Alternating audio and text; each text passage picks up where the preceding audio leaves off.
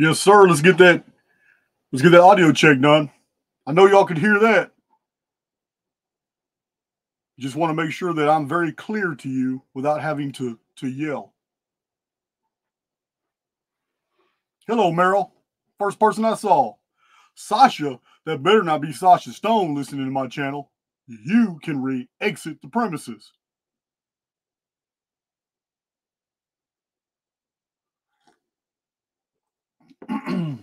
All right. All good. Excellent. Excellent. Got my adventure hat on today because I just don't know what to expect. We have no idea. Anytime we go on these, I kind of know what to expect on live videos when I do the advanced Archaix, because there's a lot of people I bounce emails, with, and there's a lot of people that are pretty much up to my speed on the research. Don't know what to do about the new. A lot of new people come in and ask things that are real trying sometimes, but it's okay. This video here, we're removing all the aggravation. We're gonna put all that to the side, because we're gonna answer those advanced questions here. We're also gonna be very patient with the baby phoenixes, 100%. So don't think your question. Yeah, I don't think your question is too much. Thank you, Don Hart. I got that package. I got those books. One of those books was a real gem. Thank you, Don. Jay Hart. Thank you. Delta Dawn. Yeah, you're a moderator. Yeah, you and yeah. I'm sorry I stepped on their toes today. I didn't mean to. It was a total accident. I just can't. There's so many people that I've done podcasts with and network. I can't keep up with who's going live when. I didn't mean to go live at the same time as them boys. It was just total coincidence. I got a couple moderators that mod for Rise Above. They went live right now. So if you're here listening to me and you want to go listen to them as soon as the show's over, by all means do it. But I didn't know that they were going on because I didn't get a notification. Let's see. All right. Sunday.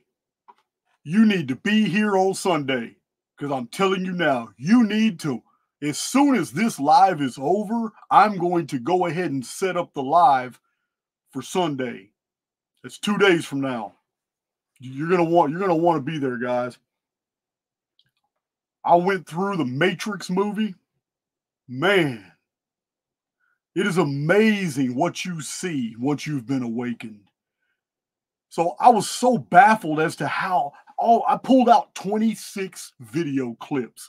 I pulled out 26 clips for you guys. I'm going to show them live and then break them down. I understand there's many YouTubers out there that have pretty much built their channels on the entire premise of decoding movies. I get that. But I'm also going to tell you this. Very few people today share my frames of reference. There are very few people that have come into contact with all the data that I have amassed. Therefore, what I found in the Matrix is very different. How do I know? Because I spent a lot of time going through 8 different YouTubers' decodes of the movie The Matrix, and they're not isolating hardly anything that I'm isolating. I don't care about the action scenes. I don't care about the CGI. I don't care about none of that. I care about the badass drops, the Easter eggs that are placed in there, in the dialogue, in the meaning of the individuals' names who are speaking and what they say. Be there Sunday for the Matrix decode. Even I had a massive just mind explosion when I realized what happened to Agent Smith. The surface meaning isn't nothing. So what? Neo beat Agent Smith. That's not even what I'm talking about. I'm talking about the reason why Agent Smith took his earplug off. Agent Smith is no different than the other sentient programs. There was 3 of them that was chasing Neo and all those people. There's 3 of them. And all 3 of them had no personalities. They had no emotions. They had no care, no fear, no nothing. But something happened. They took over other people's avatars. But it was real clever how the directors did this.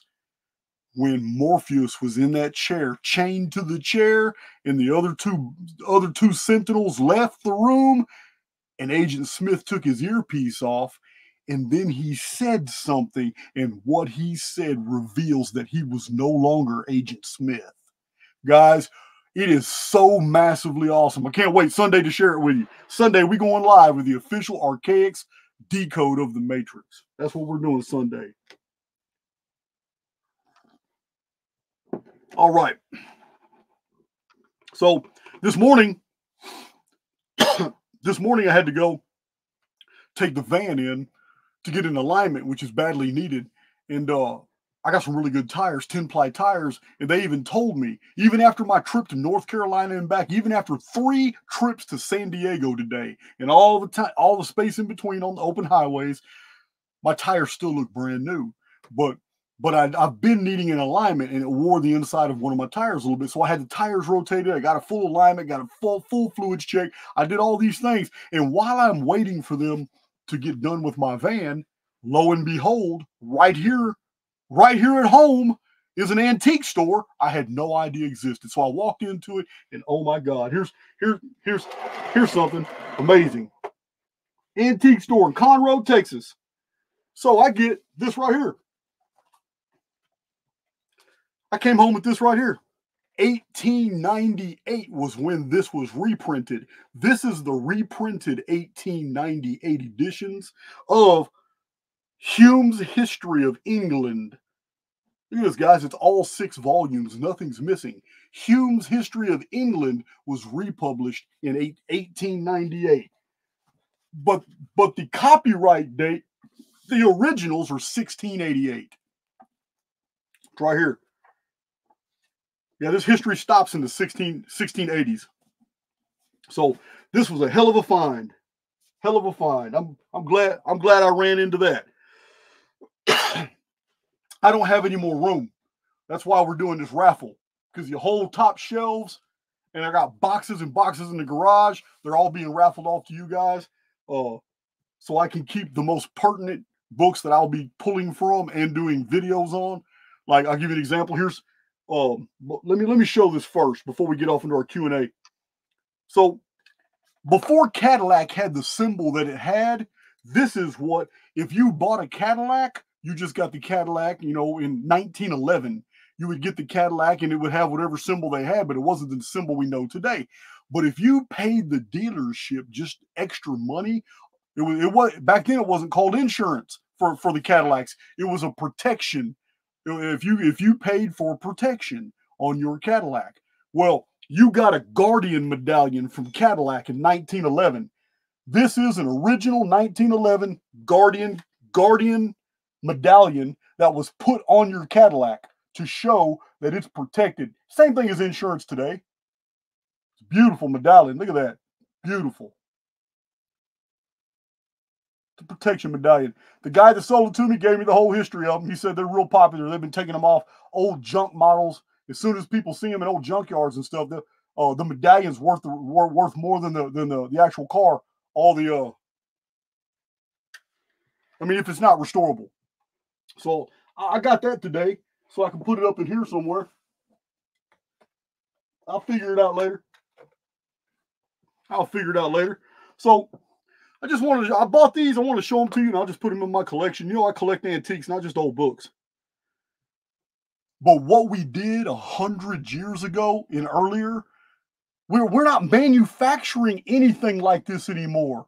The sterling silver, when the company's name and or whatever the motto is for each piece. Look at this. It is amazing. I bought 3 of them today. Yeah, front and back. They're engraved with the dates and what company did them. They took great pride. Little sugar spoon. Took great pride in what they did. Look at this one. Pure silver. Absolutely beautiful. Hold on. Let me get it. I got to get in the right light for you to see it better. Yeah. Absolutely beautiful. Look at the top. How ornate that is. Wish my camera, when I got close, could show you better. Just awesome. And then this one, I had to get this one. Dedicated to the Iowa Indians. Got a big old chief in the bottom of the spoon, but at the top, yeah, I couldn't believe it.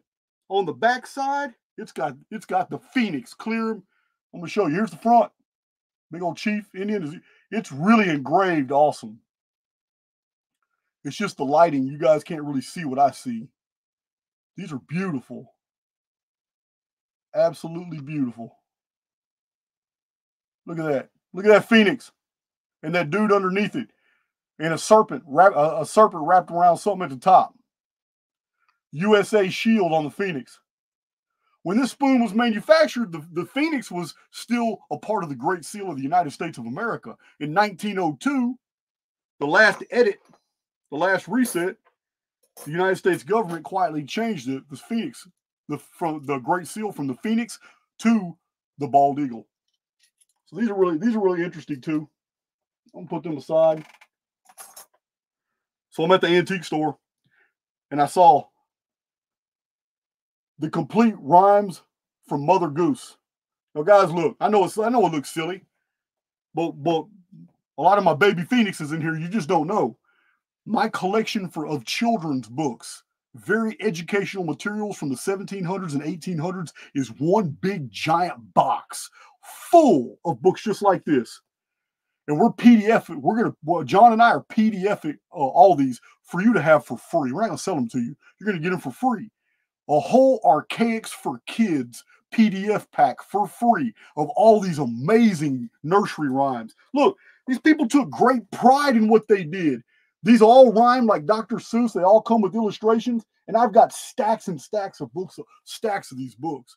You guys are going to get them for free this year. John is almost done right now with the whole over 1,000 Archaix books right here in this library. And when he's done, we have three volunteers so far who are going to be scouring the internet looking for free PDFs for all the books that are in this library. And then for those that we can't find or those that are hidden behind paywalls, we're going to PDF them ourselves right here. But I might do a video on this. I might read these nursery rhymes like an 8-year-old kid and just read these to you because I'm so impressed with them right here on YouTube. Just do a whole YouTube video, spending time on nursery rhymes and showing you the pictures. If y'all like that idea, let me know in the comment section because I'm sure thinking about doing it.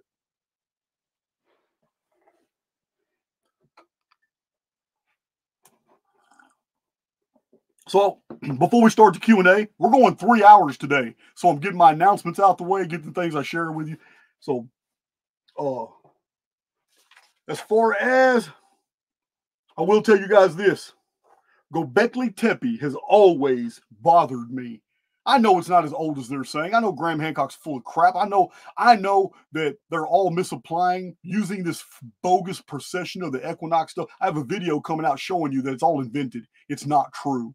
The procession of the equinox, this great zodiacal clock, 26,000-year history is all BS, contrived, made up. And this is what all these popular authors are dating these ancient sites with. Yeah, I've already showed you guys Graham Hancock knows the truth. His own books show that he knows the truth. He's still publishing the false dates. So on this Göbekli Tepe, I had an epiphany.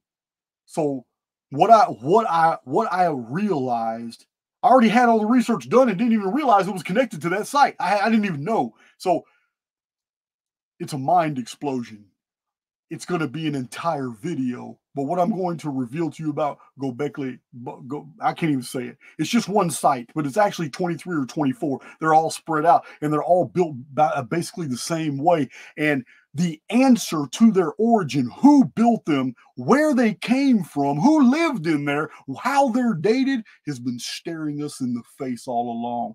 We have been so programmed to isolate certain Bible stories as happening right here, when all the evidence and all the proof, even on the monument, shows they're right here. I'm going to blow your minds about Göbekli Tepe. It's nothing like you think, but we were told about it and we almost all know the story. We just never associated it to those sites and why they were buried. It's all here, guys. So we're going to get into that too. Mind explode. I've been having a lot of mind explosions lately, guys. A lot. I'll be going on. John Nolan of Inspired reached out to me. He hasn't responded to my email, but I did respond to him to say, hey, yeah, man, I'm all for it. Let's do another chat. I've already been on his channel 2 or 3 times, and he's been on mine, so I'm all for another chat. I like John. Danny Katz. I'm gonna do a this is only for Archaix TV. Can't put Danny Katz has already been banned on almost every platform out there. To the establishment, she's toxic, and I'm gonna do a podcast with her, but it's not gonna be on YouTube. It's gonna be on her channel, and then later on I'll put it on Archaix TV. You guys got a Sphinx video coming out because you got to know the truth about the Sphinx. You have to understand how you're being lied to. The Sphinx is not older than the Great Pyramids. The Sphinx wasn't built first. None of that's true. None of it's true at all. They are dated from relatively the same time period, and it doesn't go back to 10,000 BC, at 11,000, 12,000. That whole narrative is collapsing the more data that we assess.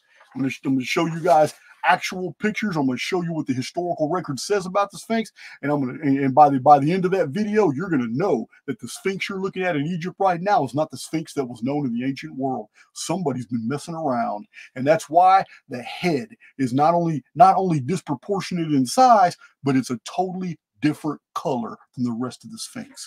We're going to get to that. Archaix is about smashing those paradigms. Anybody out there putting out that false BS, I'm telling you, man, I will mention them if it's relative to whatever presentation I'm giving. In the Sphinx, there's a bunch of people putting out BS on the Sphinx. Those of you in Archaix TV, go ahead and get on there. As soon as this video's over, I will be uploading a video on Archaix TV. It was already recorded this morning. So Archaix TV, you already have a video coming out after this is over with. I just got to upload it. And my last announcement. On my earlier live video, we had the email for the raffle. Please, if you're a member of my channel, if you're supporting my channel in membership, I'm not talking about a subscriber. If you're a member of my YouTube channel, you can be in the raffle. If you subscribe to Archaix TV, then you need to send us an email because we already got over 1,000 names in the raffle, and we're going to be pulling every week, and we're going to be pulling multiple winners a week. We're going to be sending a lot of these out until we're done sending them out. And also, if you're one of my moderators of the Blue Wrench, you need to let us know. You need to let us know. You need to submit your names. Dawn already has a massive email list already, and that's what we're going to be raffling. And then when you win, it's real simple verification. We got too many people that try to lie. We've done contests in the past, and we got lied to. But, well, we're good. We got a real good system now. As soon as somebody wins and we find out who they are, it's real easy to verify if you're a member, if you're a subscriber somewhere, because all you got to do is leave a comment where we tell you to leave a comment, and we'll see it in real time, and we'll know you're the one attached to that email. So simple. So if you are full of shit and you're just trying to get something when trying to get something for nothing, it's not going to work. It's just not going to work. You can try all you want. And the last thing. Oh, my last announcement is in the description box right now. If you want a mug, the Break Free or Die Trying Flammarion mug we have. I wish I had one in here right now to show you. I don't have one in here right now. Or the Archaix decal for your trucks, your cars, your motorcycles, or laptops. Big old Archaix decal, Break Free or Die Trying, Archaix.com. If you want one of those, the mugs, the t-shirts, we got our Archaix hats, we got Archaix long sleeve, short sleeve, old style, new style. The old styles are more popular, but yeah, man, we got all that. I hardly ever push merchandise. I don't have a merchandise section on my channel, even though YouTube's been trying to pressure me to do it. It's just, if you want the merchandise, the email's in the description box. If you email that, she'll send you the whole list and how much it is and how much shipping and handling is and all that. So I'll take care of that like that. I forgot to put in the description box. Yeah, we do have all 3 drives available. We got the huge Archaix library drive, and we have the combo, the Super Pack Survival Pack combo, and we have the the massive images drive. Yeah. 32,400 images from old books. So everything's out the way. We done got everything out the way except for this little stack here. And then we can start our Q&A. We got plenty of time. We got over 2.5 hours of Q&A. You guys got a video coming on this. I've already showed it. Babylonian influence on the Bible and popular belief. It's going to blow your mind how much of the book of Genesis came straight out of Sumerian, Akkadian, and Babylonian texts. Word for word. Shadow of Atlantis. You say this is an awesome book. Yes, he misdated Atlantis. Doesn't mean that all his data is bad. That's right, guys. Awesome. Alexander Bergin is an awesome book, Shadow of Atlantis. It looks like a new book, but it's actually from 1920 something. It's a reprint. All these are old reprints. But these are the best books. These guys who are on site. I tell you guys all the time, don't listen to Zechariah Sitchin. You need to listen to Samuel Noah Kramer. Here he is right here. Samuel Noah Kramer, Sumerian mythology. You want to know about the Anunnaki? You want to know about the true histories? You want to understand how history unfolded? And without all that psychobabble and all that Galactic Federation crap that's been thrown into the Sitchin series, Earth Chronicles, then you need to actually read real Sumerian translators. Not Zechariah Sitchin's crap. He mistranslated so many words to put his stuff together. This is real small print with a bunch of pictures of stelae, monuments, pillars, prisms. So good stuff. You got this video coming too. One of the rarest texts from the ancient world, forgotten for over 1,000 years. Oculus Lucanus at the top. Oculus Lucanus right here. You got this one coming. I would be surprised if there's even a single YouTube video about this. You know you guys got this coming. I was so unimpressed. The Epic of Humanity, Billy Carson, Matt LaCroix. These guys should be embarrassed for what they put on Amazon, advertising that this is going to go down in history as the greatest book ever that cites the most ancient texts on the real history of the world. Oh, my God. Get that out. Get that out. Oh, my God. It's embarrassing. Doesn't even have a bibliography. You guys got this video coming. Darwin's mistake. Antediluvian discoveries prove dinosaurs and humans coexisted. Now, I'm going to amend that because I don't believe in dinosaurs. I believe in gigantic reptiles and gigantic amphibians and gigantic wingless avians. That's what I believe. Called wingless birds, emus and stuff like that were even bigger in ancient times, more reptilian than bird. And when I say ancient times, in living memory. Remember, we have many Indian, Native American petroglyphs that show giant birds carrying people away. Yeah. So you also have this book coming. This is The Phoenix by Manly P. Hall. This is a big book right here. 7-pointed star right there. That's the instrument that was used to measure all the angles in the Great Pyramid. Here it is, guys. Manly P. Hall's got some amazing stuff in here. The Phoenix. And for my Maui, I can't even talk right now. For my Maori listeners, New Zealanders, South Pacific Islanders, for those in Melanesia, Micronesia, Polynesia, all throughout Oceania, you have a special video coming your way because very, very few people have ever heard of the legends of Langkawi. We're going to get into it. Legends of Langkawi right here. We'll be pulling from other sources as well. All right.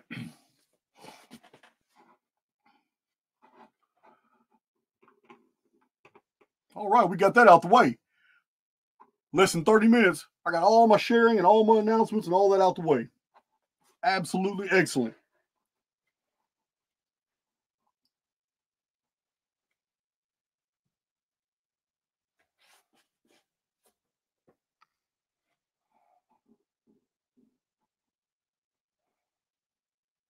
Well, I'm going to start with this first question here because it's relative to the book I just showed. It's also relative to, there it is right there. These are really the only two books you need on this topic.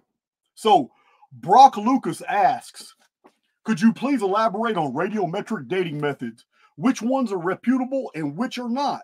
How could some people perpetuate far out datings of things when it might not comport? First of all, First of all, we need to take all of our faith that we've invested in our childhood all the way up today in the scientific community, and we need to throw it out the door.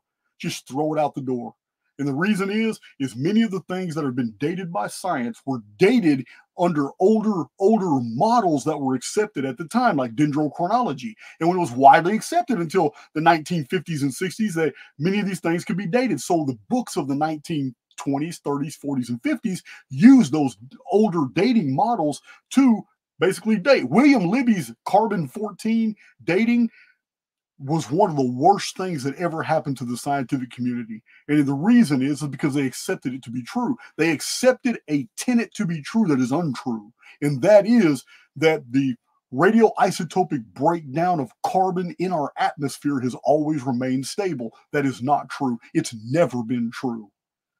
All throughout human history, we have episodes of great volcanic activity, vapor canopies that appear and then disappear, sometimes smoke and ash and pumice canopies that stay here for 20, 25 years.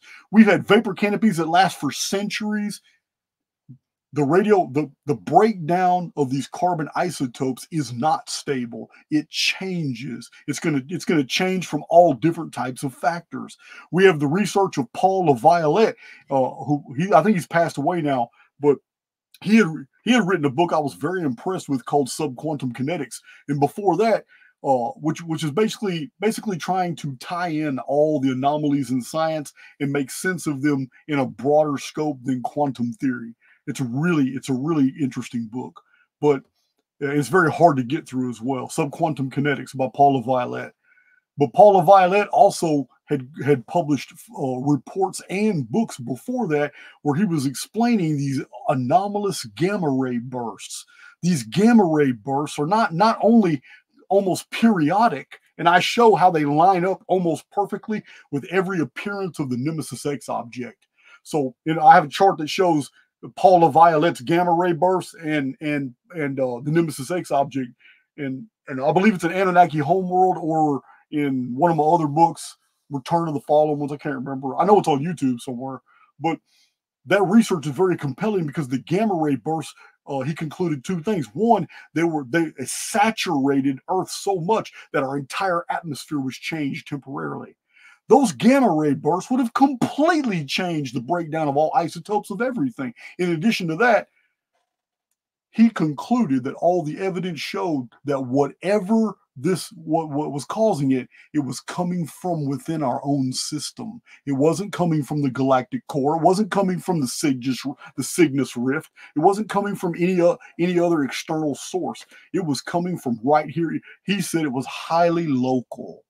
So the reason I'm mentioning all this is because many scientists and researchers have already concluded that these are absolutely imperfect systems of measurement. Systems of measurement. But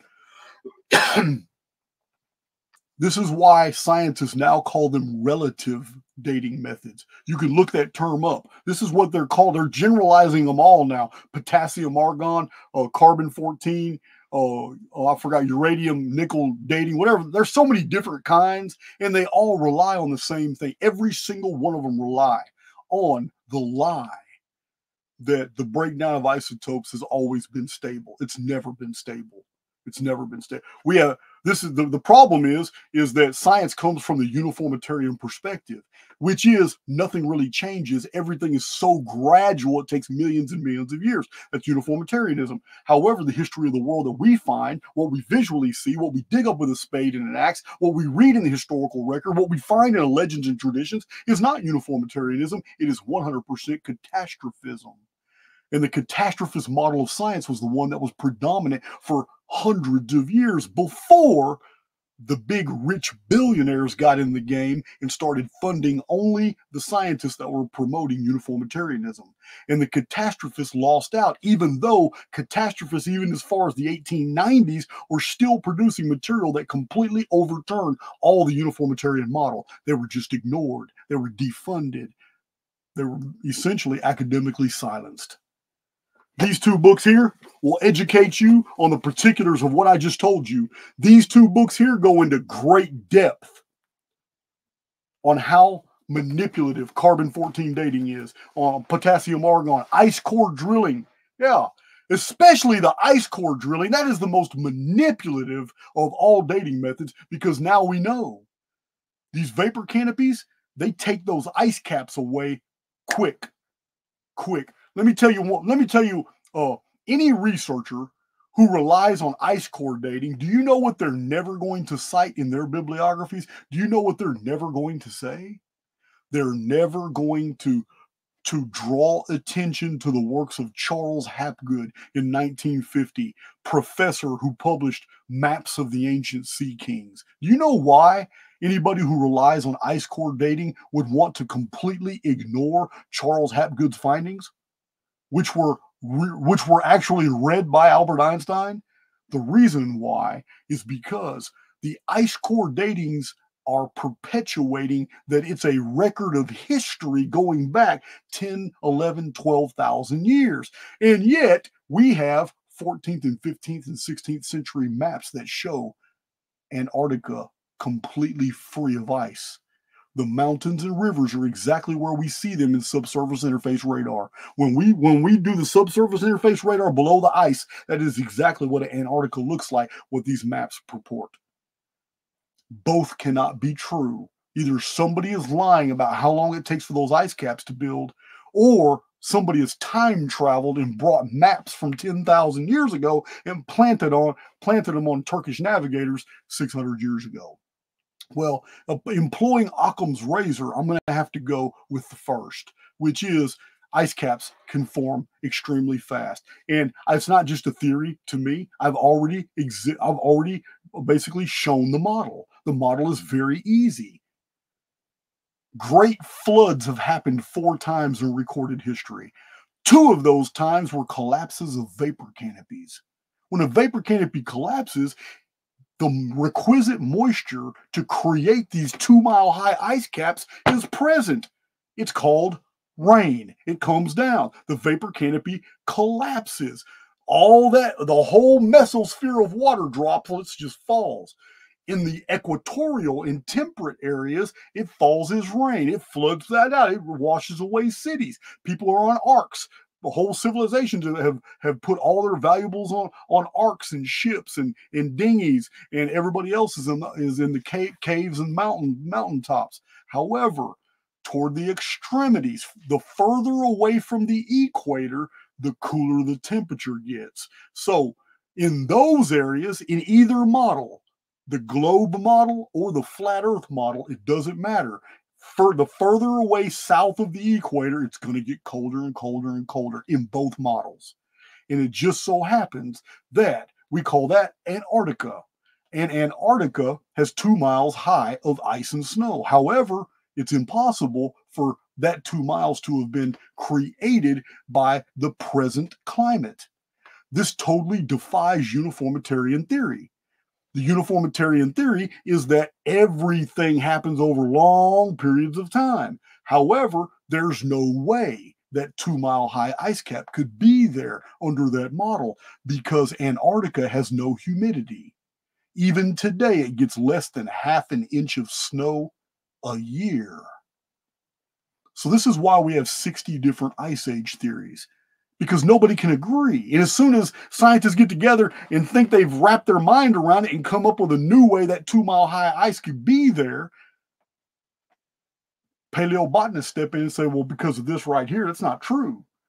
In other areas, geologists come forward. So far, ice age is still a theory, although they promote it as a fact because of relative dating methods. You want to know about how deceitful and how arbitrary these dating methods are? I suggest you read these books. If you read this book, it's going to change your life. Evolution. This is called the Evolution Handbook now, but it's originally called Evolution Cruncher. It's the same book. This is just the updated version. I've heavily promoted this book on my channel, but he goes into it quite a bit as well. So does William Cooper. A lot of people don't know about the book. William Cooper wrote a book called After the Flood. In that book, After the Flood, it is amazing all the data he puts together from all over the world to show exactly the scenario that I'm telling you about. These relative dating systems and methods are absolutely untrue.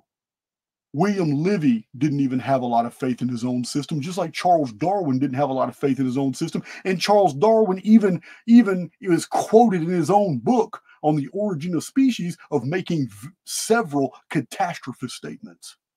Yeah, it has nothing to do with the individual researchers and individual men. It has everything to do with the control system that wants to educate us into a false paradigm.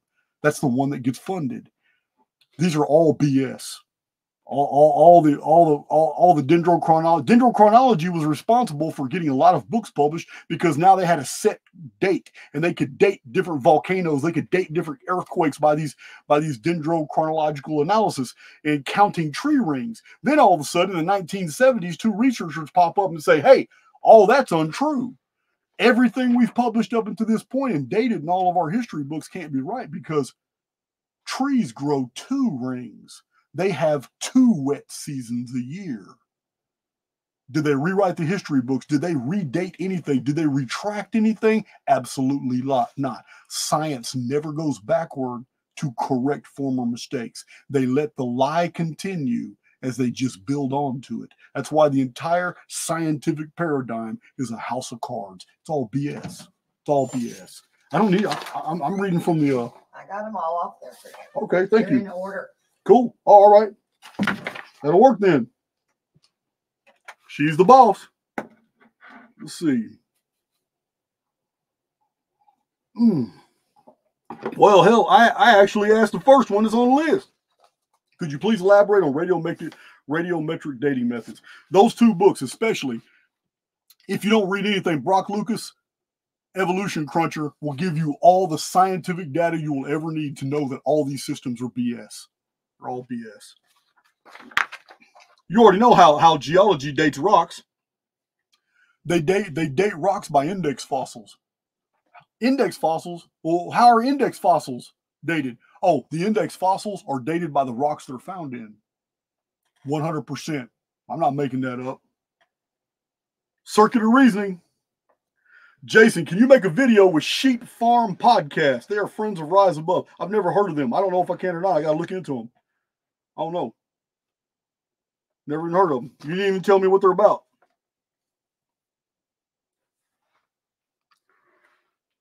Okay. See, this right here doesn't let me know who asked the question. Hey, Don, if you're listening to me, this right here doesn't let me know who asked it. I like to call them out by name. Let's see. I'm just gonna keep looking at the list. Let's see. All right, girl sees dragons. Question, Jason, I see dragons and huge creatures in the sky like you described before the flood. Am I seeing another dimension or beyond the vapor canopy? I don't know what you're seeing. I'm not you. Just don't know. I do know that Trevor James Constable has published two fascinating books showing the living amoeba-like organisms that can change shapes that are in our skies, and he photographs them using a special lens in like purple, violet. I don't know. It's ultraviolet spectrum. We can't see it with the naked eye, but he's got some guy my publisher told me about. He's gone. He's died. He's passed away. But there's somebody who has taken up his work and has even better pictures. I need to get in contact with him. But I don't know what you see. I don't know what you see. I don't know what filters you're using. I don't know what kind of lens you're using. If you're talking about you see these things with the naked eye, I don't know. I just know that that's what entheogens do. That's what different drugs that alter the mind, they strip away the filters so you can see what's actually there. The filters actually protect us. You know, we complain that we only see 5.5% of the electromagnetic spectrum, but that's actually a protection to us. Because if you could see the other 94.5%, you would never be able to get anything done. Everything would be in the way all the time. So, yeah, it's so I don't know. I have no idea. I mean, you got to understand, I don't denigrate other people's research and all that, but I have very, very, very, very rarely ever taken an image as evidence of anything because they can be manipulated. Like my last video shows, all that whole video strip with AI art, They looked like real people, real sailboats, real ocean, real insects, real statues. It was all AI generated art in that video I showed. So we've gotten to the point where deep fake technology can just show us the news. That's all you're looking at. When you watch the news and you watch Biden, you are watching deep fake technology. You're not watching real people. It's crazy.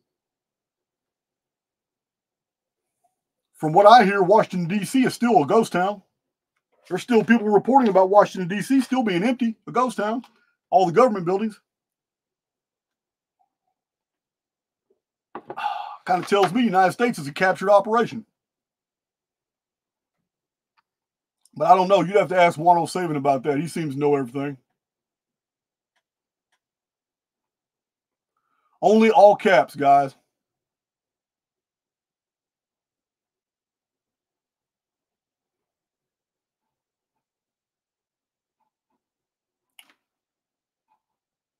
Well,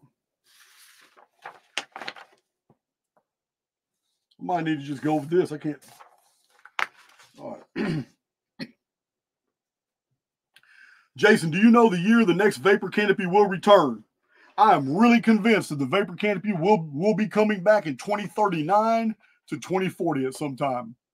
Yeah, even before the Phoenix phenomenon, all it takes is volcanic activity. The only requirement whatsoever for a vapor canopy to completely enshroud our skies is volcanism. That's it. That's why Phoenix is always associated to the burning mountain, the holy mountain with fire on it. It's what it is. When ash and pumice are shoved up into the atmosphere, I mean, think about 1883, Krakatoa, one single volcano cooled the entire world's temperatures and sent a dust veil over a huge portion of the earth for a very long time. I believe that's the one that created the 3-year winter. So listen, imagine just a dozen major volcanoes on land spewing ash and pumice into the atmosphere for a good 30-day period. At the same time that another dozen volcanoes under the oceans boil. That's nothing but pure steam coming up. Vapor canopy will be fast. Once all that gets trapped in the mesosphere, it just spins there. It hangs there for a long period of time. Then it blocks the sun out and all that. So yeah, vapor canopies come and go, guys. We have them described in the historical record. 2030, the 6th seal of the apocalypse is a return of a vapor canopy. The 7 trumpets and everything that unfolds in like 2nd Esdras, that's another thing. I've already marked it. I didn't even tell you guys that. This old Bible here from the 1800s, no, really good condition, but this is an old Bible that has the Apocrypha. It's got Bel and the Dragon, the book of Tobit. It's got the book of Adam and Eve. It's got the books of 1st and 2nd Esdras, the book of Enoch. All the apocryphal and pseudepigraphical books are in here. So I have already marked. Here it is, the Apocrypha, 1st and 2nd Esdras. I'll be doing a video out of that. We'll be doing a little Bible study video out of, because the prophecies that are found in Esdras are awesome. Now, that's not Ezra. There's a book called Ezra in the Old Testament. This is Esdras, which is the Greek Ezra, and they're totally different books. Yeah, we'll be getting into that. Like I said, guys, we started 2024 with a bang. By the time the Olympics kick off in 2024, you'll be able to look back and say, "Oh my God, I can't believe how much I learned on Archaix since January." Yeah, that's how much I'm releasing in January and February and March. Oh, and April and June. Olympics don't kick off till like late June, July. Was the dark satellite created by the simulacrum or created by beings in the holography? I would never be able to answer that. I don't know. I would not be able to answer that. I just don't know. I do know that starting with 1899 BC, we have an unbroken chronology from 1899 BC, which is which is 1996 Annus Mundi. It is the year of the Tower of Babel incident when there was a confusion of languages. I've done a video about it showing that, look, this could have only happened in a simulation. There is no way that an entire group of people speaking one language was coming together to build a structure to try to break out of this world. Come on. This is what the Tower of Babel story is about. When you remove all the dressing, the lowest common denominators was the overseers looked down and saw that a architectural project was going on, and even the overseers said humans have gotten way too intelligent and too imaginative to the point where there's nothing they cannot accomplish. So in order to keep them from being able to break out of this reality, the sim, because that's what they were trying to do by building this architect. And later on, it became the Tower of Babel. But originally, it was an architectural structure that was designed to breach the simulation. They were going to do it. So, whoever the overseers are, they sent a cataclysm, but they sent it as an object that created a massive amount of destruction. And it was an object that could focus huge plasma, which we call flux tubes. Huge bolts, billions of whatever. I'm not an electrician, I don't know it, but I'm going to tell you now, in the historical record, they called them thunderbolts and lightning, and they just vaporized and melted cities and fortresses. And it wasn't just at that site, it was their whole civilization was reset. And then all of a sudden, when they tried to come back together, they could only understand certain people. And after the end of 2 or 3 months, everybody was divided into 70 different groups. They all spoke 70 different languages. Only in a simulation is that possible. Only in a hollow field can you take a single language and turn it into 70 different languages. It is a change. It is an alteration in programming. That's what it is. Thank you. It's an alteration in programming. That's exactly what it is. That's what the story is conveying to us. The dark satellite appears, but according to the mystic traditions, the dark satellite is a prison that contains ancient ones. And I've shown this. Fragments of that are in the old Arabic mystic traditions. We see fragments of it in the Necronomicon. Remember, the Necronomicon was genius because we already know it was fiction. That's why they got away with telling the truth in it about the gate of Yakshakak and about the portal that they're trying to open. It's all in there from over 100 years ago. This is why I show on my channel in Dark Scriptures playlist, I have videos showing you that some of the satanic literature told the truth and knew it could hide the truth for generation after generation by labeling it as satanic literature because people would ignore it until the time that it was actually understood for what it was. Yeah, some of you guys need to look at my Dark Scriptures, Daughters of Pale Lilith Stand, that video there. Yeah, it's got some amazing stuff about the Great Pyramid and what it truly is. So, Dark Satellite has a perfect periodicity. It's perfect all the way to a year, 713 BC, when something else weird happened. What happened in that year? All of a sudden, the year changed from 360 days a year to 365. And again, another thunderbolt from heaven. In the book of Isaiah, we find that in the days of King Hezekiah, a thunderbolt came from the sky and vaporized 185,000 Assyrian soldiers that were going to attack Jerusalem. That's amazing. It's exactly on this periodicity of the dark satellite.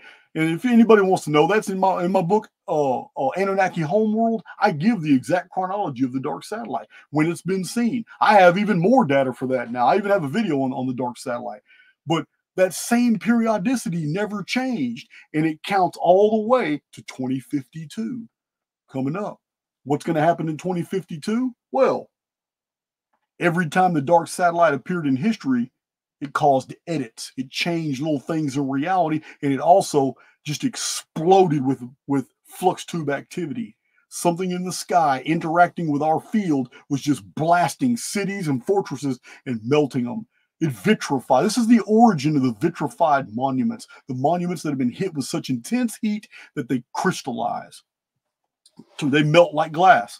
So that's what the dark satellite does. It'll be back in 2052. Was it created by the simulacrum? I don't know. Simulacrum, however you want to say it. Was it created by beings in the holography? I don't know. I don't know.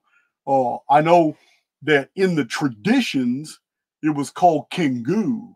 And this is the old Akkadian traditions, the cuneiform. It was called Kingu. And it was a former, like, rock and metal moon of a much larger body. So I don't know. I just don't know. But in the mystic traditions, it's a prison. Charles Burgoyne in the 1880s, in his Ancient Egypt, Light of the World, he goes off and explains. He's got a lot of material about it. Talks about the ancient ones imprisoned in this object and how they're coming back for the last days. It's all in there. Charles Burgoyne. You just have to listen to my Dark Satellite video on that.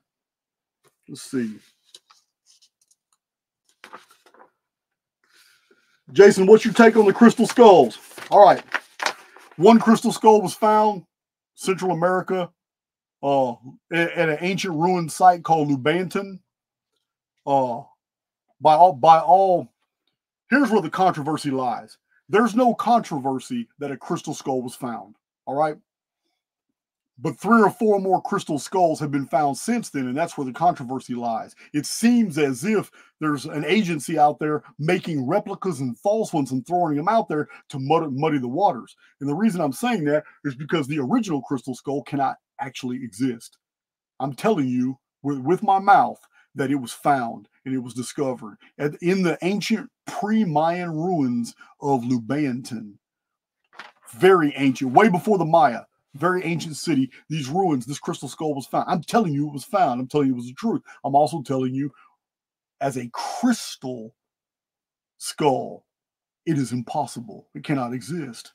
It has a movable jaw, just like the human jaw.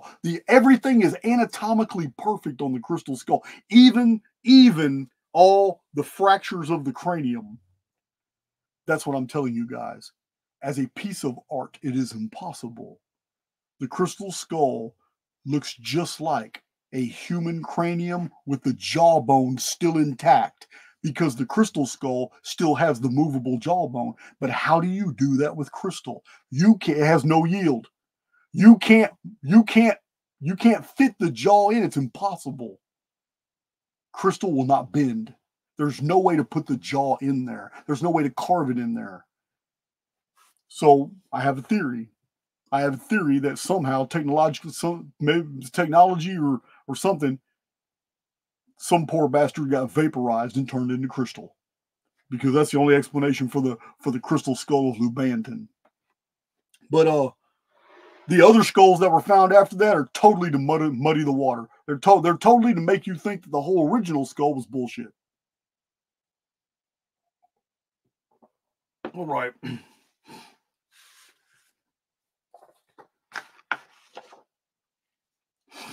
Any info on the guy who took possession of almost all the Florida lands in a Phoenix year of 1764? I don't know. 1764 has a lot of interesting Phoenix-related material. I just don't know, because at that point in time, I mean, we don't have a lot of information on Florida at that time.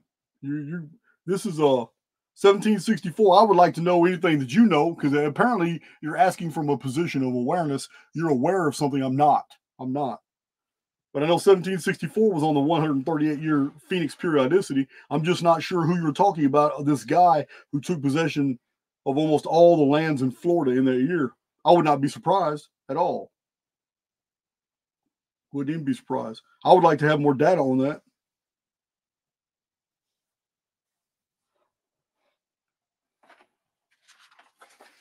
See, some of these are real general questions.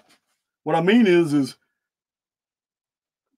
a general question almost always results in a general answer. So if you want something highly specific you're looking for, it needs to be a very specific question. Like this one. How about the Antichrist speculation and end times? TIA, or is it TIA? I don't know. The Judeo-Christian version of the apocalypse and how to interpret the book of Revelation, as I've shown in my prior presentations, is bullshit. We were we were led to believe that we had to interpret the book of Revelation as it would be interpreted if it was a Judeo-Christian document, but that's not what we found. By using the Judeo-Christian interpretation, we completely missed the Phoenix phenomenon being the sixth seal, like it was many times in history. We completely missed the fact that the white horseman holding a bow and given a crown is emblematic of a major, major figure in mythology that has nothing to do with the Judeo-Christian version of the white horseman being a messianic figure like an antichrist. It has nothing to do with that. It has everything to do with Apollo Pharmakia. And I've already gone into great detail in prior videos how the first seal, basically in Greek, describes the servants of Apollo attacking the human family with something that was poisonous. This is the interpretation. This is using just the Greek to interpret the first seal. Therefore, the second seal is going to be very different than what the Judeo-Christian version tells us as well. So as far as Antichrist goes, we're not there yet. I don't believe we're there at all. The seals need to be broken before the beast kingdom can even be unleashed. The seals need to be broken before Apollo can even be released from the pit. So this is all in Revelation. Remember, the theme of the book of Revelation is the release of Apollyon. Yeah, that's what it's about. The seals just begin that process. So I don't see an Antichrist appearing unless it's a false apocalypse and false Antichrist. We're not there yet. We're about to see this year the unfolding of the second seal of the apocalypse. And it's going to be a ride. It's going to be a ride, man. A lot of people are going to have those aha moments. They're going to be going, wow. And a whole bunch of people who are riding the fence are going to see this unfold exactly the way as I described in my videos, interpreting the second seal, and they're going to look back on the first seal now and say, damn, that was dead on accurate. Yeah, the seals were designed to wake us up. We have nothing to fear. So what technology was used to make the simulacrum in Archaix? Where did those technologies come from? I don't even know why you would even think I would know that. I would know that. My research is based off the amalgamation of a tremendous amount of data that most people have never been able to put together because they have lives, they have children they have raised, they have work, occupation, they go on trips. I sat in a prison cell and I cogitated on all these things, and I brought every piece of acceptable data that I actually accepted to be true into my paradigm to put it all together, and I came up with the conclusion that we live in a construct. I used to think it was a construct 100%, built by God. And it probably was. But Archaix is not godly at all. It is an agitator.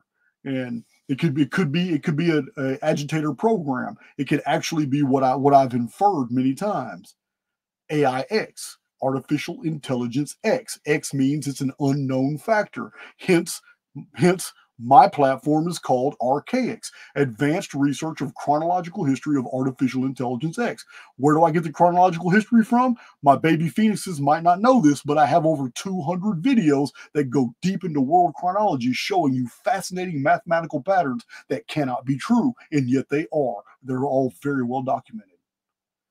This is why I know we live in a construct. If the present is a part and an extension of a greater construct, then that means all of history was constructed as well. If I can show that anything is true today, then it was true yesterday as well. So this is where I get this. Can I tell you what kind of technology? I don't know. I believe that we're suspended within right now a very hyperdimensional spiritual technology, but we can't recognize it. No one inside a bubble can see objectively outside the sphere of that bubble because you're looking through a thin film, and although you think you see clearly, that film is going to create some distortion. But you're not going to know that from inside. You're subjected to the distortion.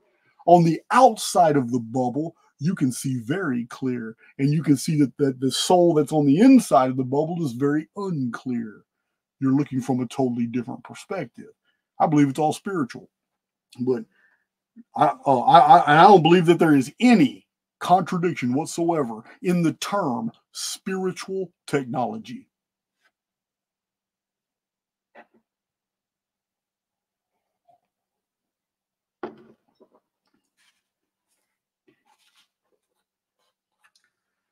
What's your thoughts on 1,000 years of peace mentioned in the Bible? There are a lot of statements like that could be interpolations. I don't really give that statement a whole lot of credence. I don't, because remember, there's many times where it says in the days of Noah. Okay, well, it's talking about a period of time, but it also says a day unto the Lord is as 1,000 years. So unless it's giving me something highly specific like 7 days, or like in the book of Daniel in 2,300 days, then I can't really. That right there is a general term for a long period of time.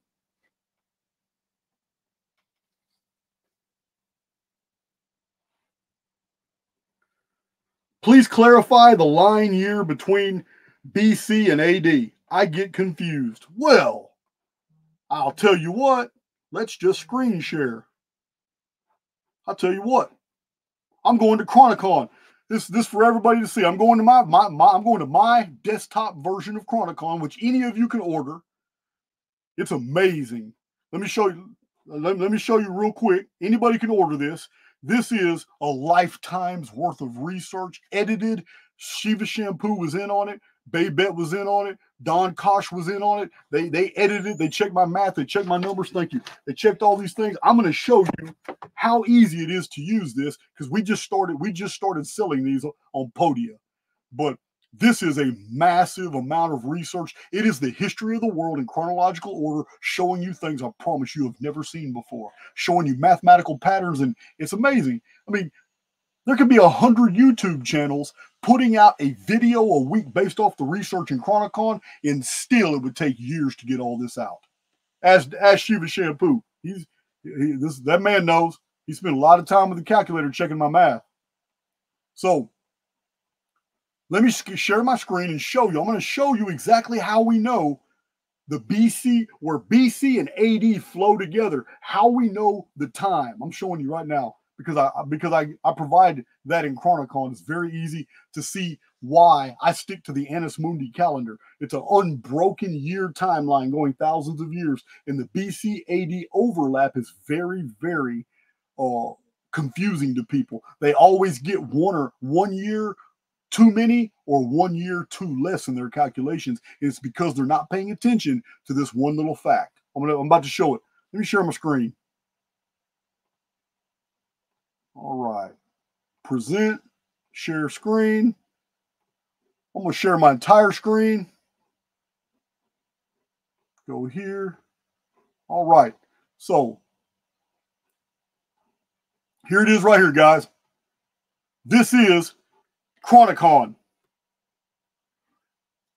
It's massive. So we're just going to go down here. This is the legend that tells you all the different stuff. We're going to go down here. This little PayPal deal is not for me. This is for those who order Chronicon. You can donate because she deserves it. Babette was the main editor. She went through over 500 hours of typing. Here it is, over 500,000 words. Yeah, you can see it all right here. There it is.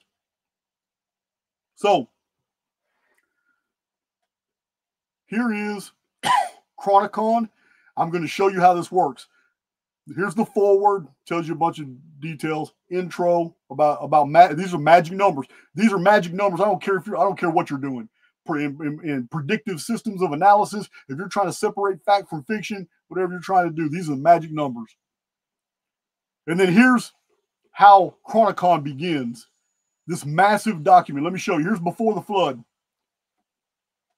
The Archive 1 is 3,000 years covered in 98 dates. Now look at this. We'll go to, let me pick 3895 BC. You see this? 3895 BC? All I have to do is click onto this arrow. 3895 BC right here shows me it's 6,000 years. Oh, there's a typo here. Damn. That's not before flood. That's before Armageddon. 1656 years before flood. It's 1,344 years after the Nemesis Cataclysm. It's 414 years of the Phoenix calendar. It's the 144th year since the capture of Luna, the capture flood, when the moon appeared. When I hit this arrow on the side, it opens up that entire Hold on. It opens up the entire deal. Man, I don't know what's going on with my computer right now. Maybe it's because I'm sharing the screen. Yeah, might be because I'm sharing the screen, guys.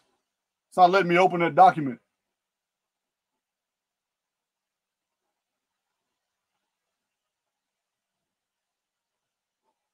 Yeah, I've never seen that before. Yeah, something happened. Or maybe because I'm on StreamYard and this document is so big, it's not responding. You hit index. What are you talking about? It says index at the very end of each one, and that's a link. You don't see No, index. my computer's not responding. It's my computer just went off. Yeah, not the arrow, it says index. Wow. Okay, Microsoft Word is not responding. That's what happened. I'm gonna restart that program. Yeah, guys, Chronicon's huge. There we go.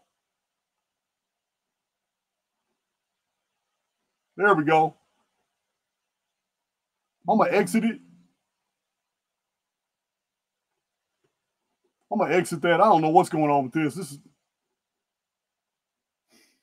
wow. That's frustrating. I just want out now. Damn, I just want out. Just let me out of there. Oh my God. Is it not gonna let me out? Collapsed by default. I'm running too many operations on my deal at the same time. That's crazy. I don't like that. That's the first time that ever happened to me. It was in a live video. How embarrassing is that?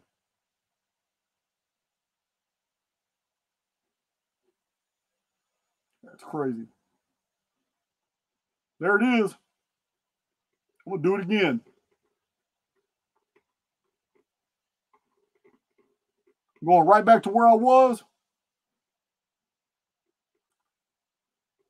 There are thousands of these entries. There it is. See, it worked just fine. Second time it worked just fine. I clicked onto the arrow next to it. It opens up that whole date. Look, this is all 3895 BC. This is the year Adam and Eve, the Garden of Eden. Here it is right here. This is the beginning of the 1,656 years before the flood. This is just one date. Look how much data is here. This is where the origin of the word Adam. Here's the gematria. Everything that's said in the Kabbalah, in the Midrashic text, the ancient Greek. Look at that. Here it is right here. It's a lot of data. Here, the red part is new research notes that were added in. The blue part is new research notes from a different time period that were added in. I never stop researching, guys, over and over. This is all one date. It's all one date. This is all 3895 BC right here. It's massive. This is the beginning. At the end, here it is right here. All this is the bibliography. This is where I got all of that data right here. That's how Chronicon is. So let's go to what you asked for. You asked for the confluence between BC and AD. So let's go there. I'm going to show you right now. Here it is. 1 BC. There's 3 BC, 2 BC, 1 BC, and then we get to 1 CE. I'm going to click on 1 CE and show you how it works. All right. So maybe it's in the Jesus section. Hold on. I got a chart. There's a chart drawn. Oh, here it is right here. Anno Domini calendar. There's your chart right there. This shows you how it works. 4 BC, 3 BC, 2 BC, 1 BC, then it's 1 AD. Many people make the mistake of putting a 0 in between them. There's no year 0. There's no year 0 BC. There's no year 0 AD. These butt up to each other, and here are the Annus Mundi dates. The Annus Mundi dates are absolutely perfect. 3891, 3892, 3893. There it is right there. Blow it up for you guys. That's out of Chronicon. That's how the BC calendar merges with the AD calendar, and this is what the year is on the Annus Mundi. The Annus Mundi is unbroken. 3893, 3894, 3895, 3896, 3897. There's the BC, there's the AD. I hope that answered your question, but it goes into a lot. Chronicon, you can spend a long time reading Chronicon. It's amazing, guys. I'm going to get out of here. In this version of Chronicon, we even go into the future. I'll go look. I'm going to show you. Look, every single year is here. 1948, 49, 50, 51, 52. Most people don't even know their history. Most people don't even know all these events unfolded on these dates. Amazing events that are recorded on these dates. Here's my birth year, 1973. Yeah, man, it's all here, guys. Look at this. Oh, look at that. 2018, 2020, 2021. Look at this. 2028, 2036, 2037, 2038, 2039, 2040. You can click on to any one of these dates, and it's going to open up a huge section of the future. Nostradamus prophecies, Mother Shipton, what we find in the Old Testament prophecies, the apocryphal prophecies, the pseudepigraphical prophecies, the Greek Sibylline oracle prophecies, what we find in the New Testament prophecies. Everything is in here, all indexed and in chronological order. It's the future. It's the future, all in Chronicon right here, going through. It's massive, guys. I got to do videos on all these dates. You talked about the dark satellite. Here it is, 2052. Click onto that. Oh, look at all that. Look at all that. Everything from the historical record showing the dark satellites coming on this date, what ancient texts talk about it, it's all here, guys. It's all here. Return of the Chief Cornerstone. Oh, there's 2070.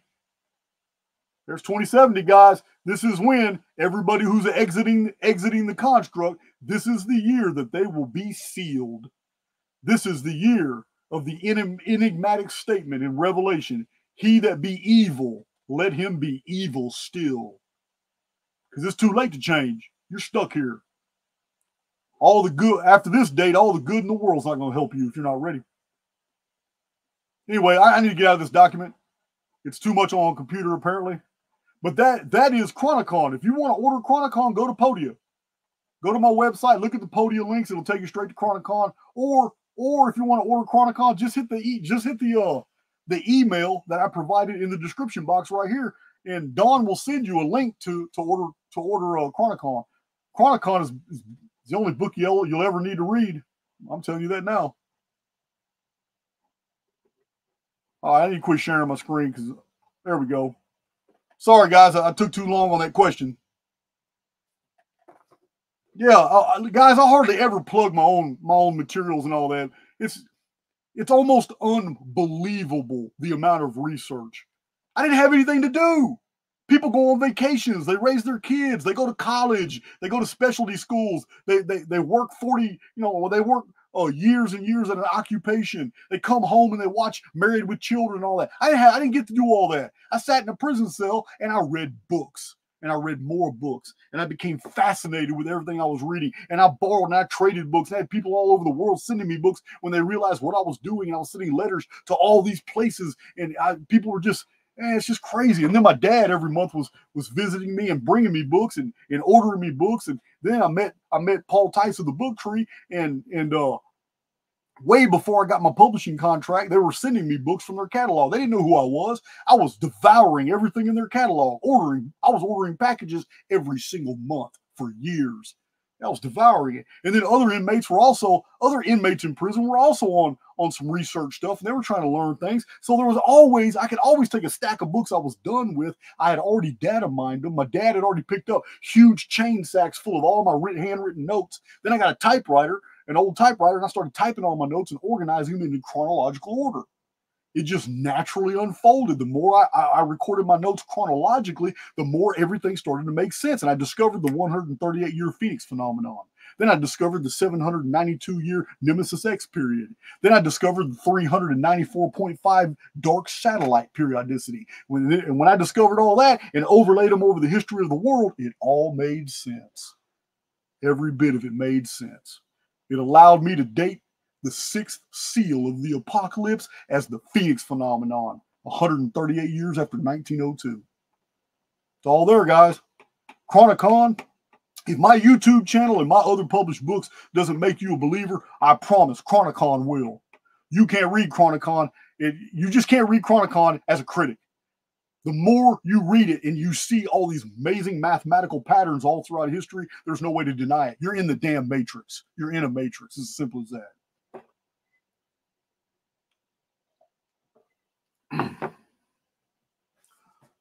Oannes. Barfling Arcane. Can you get into Oannes and his history? There's not much there because Oannes is nothing but a Semiticized Babylonian version of the Sumerian Ea. And Ea is Enoch, and we know in 3439 BC, Enoch appeared with 50 Anuna, later called Anunnaki in Babylon, and he appeared in 3439 in the Gihon flood. And I've got whole videos and published books about this single incident. But when you quote Oannes, the half daggone fish god of Babylon, you're actually referring to Ea, who was Enoch. So it's you're referring to the Babylonian version of an actual historical person who was among the Anuna, humans, not gods. Among the Anuna, who was about 1,000 years before the Babylonians even created the version of Oannes. Let's see. Sorry if I went on that tangent, guys, on Chronicon.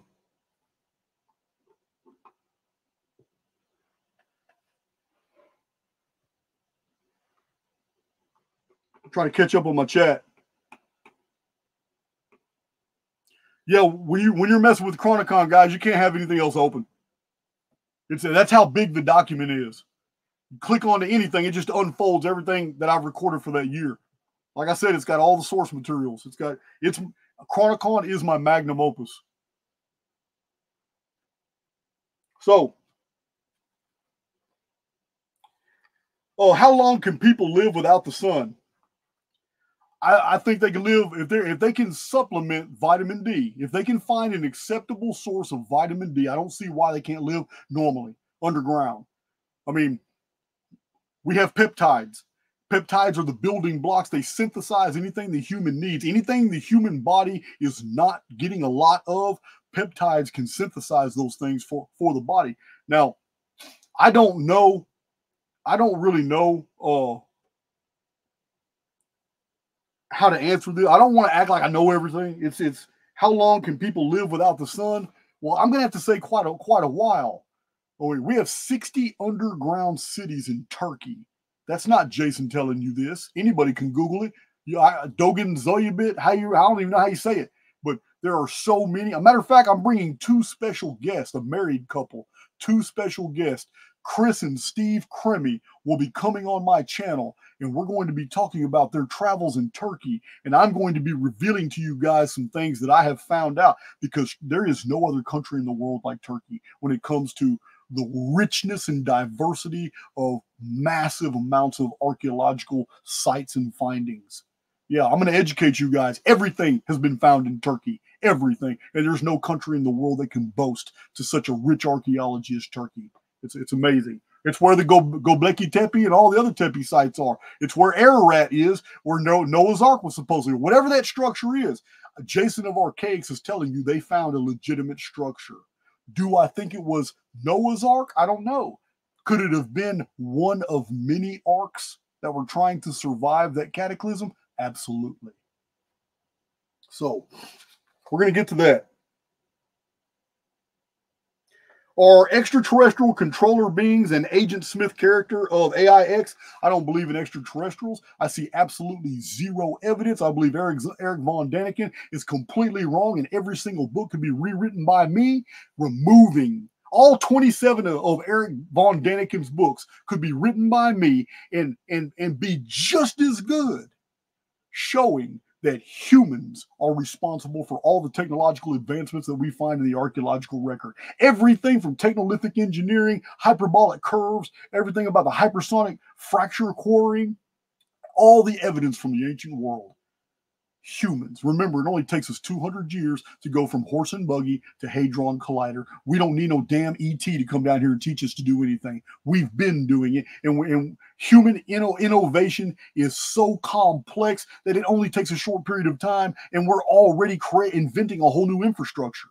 We don't need aliens, never needed ETs. I don't buy into any Galactic Federation ancient alien crap. It's all adult fantasy, and anybody who falls for that paradigm should be ashamed of themselves. Thank you.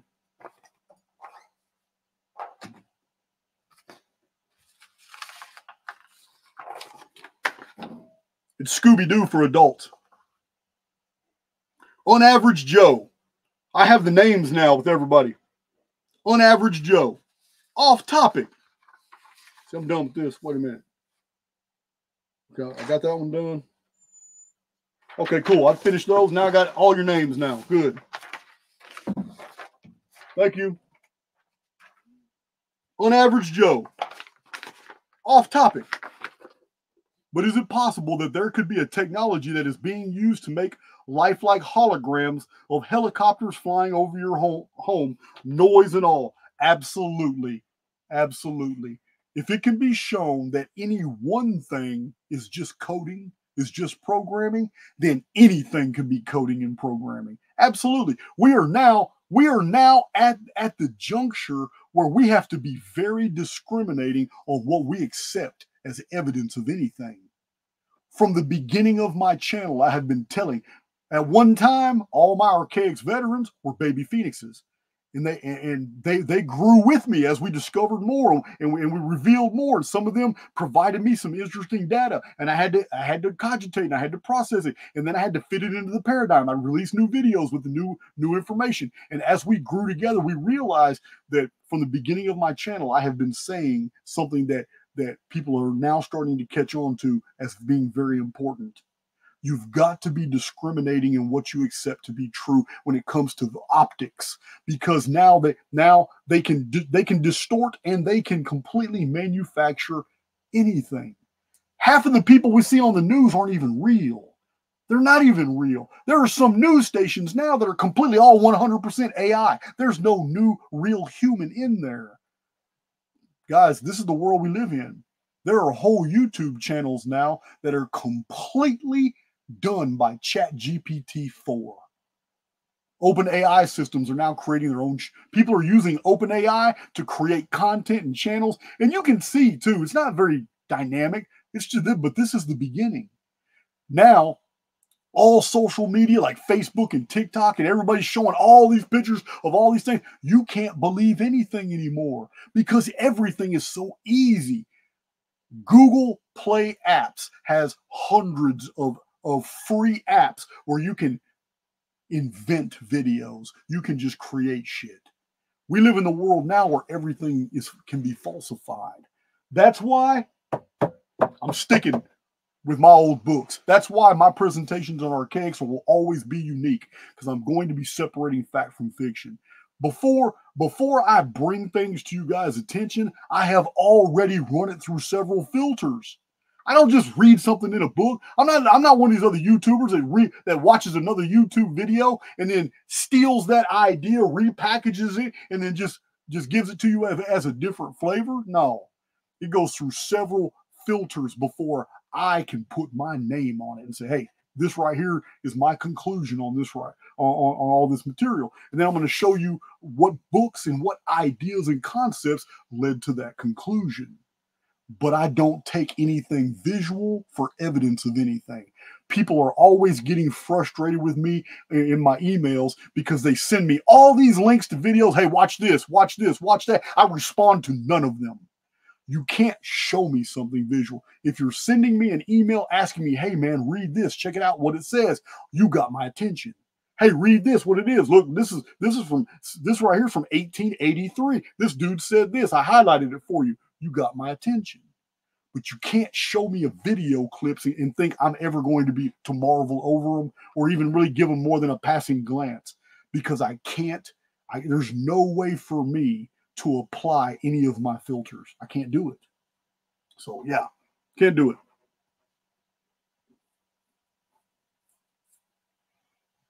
Whoa, man. She brought me some coffee.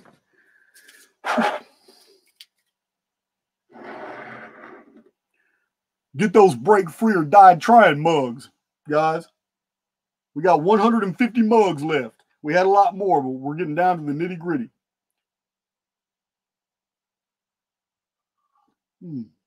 How do I know how many we had? Because this morning I went to the storage and got them. All right. Let's get back to this Q&A.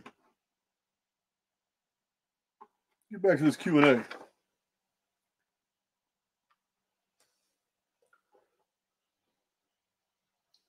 Moose74, please tell us about reincarnation and how to stop coming here, and did we choose to come here? Okay, Moose, based off a lifetime of research, and also because I have taken quite seriously the scientific material that has been published since the 60s, where different scientists in the UK and in the United States and Canada, yeah, Canada too, they have found that many young, in between 7, 8, 9, 10-year-olds they knew intimate details about another family locally, and that it appeared that they were the reincarnation of somebody who had passed away from a local family. And they found out, it was like, wow, it's almost always local, or there's always some bridge between the two families. And the perspective, the reason why so many kids are ignored when they say things that just stop adults for a minute, and moms and dads look like, what in the hell are you talking about? Because because moms and dads aren't used to hearing a 6 or 7-year-old say something and try to say it from the vocabulary of a 6 or 7-year-old, but they're explaining something rather complex from the perspective of an 82-year-old who had just died. Over and over, it has been published that there is direct evidence that young people are actually souls returned from elderly people who just recently passed away very locally. So I can't ignore thousands of conclusions, thousands of tests and all that. I have to accept that into my paradigm. So when I do, it makes sense to me. The oversoul would never condemn somebody to an eternal hell. The Christian model is fear programming. It would never condemn a soul. Imagine an 8-year-old getting mowed down by a mail truck. That's pretty graphic. And I apologize if it offends some of you. But to illustrate my point, an 8-year-old hasn't even developed to even be judged yet.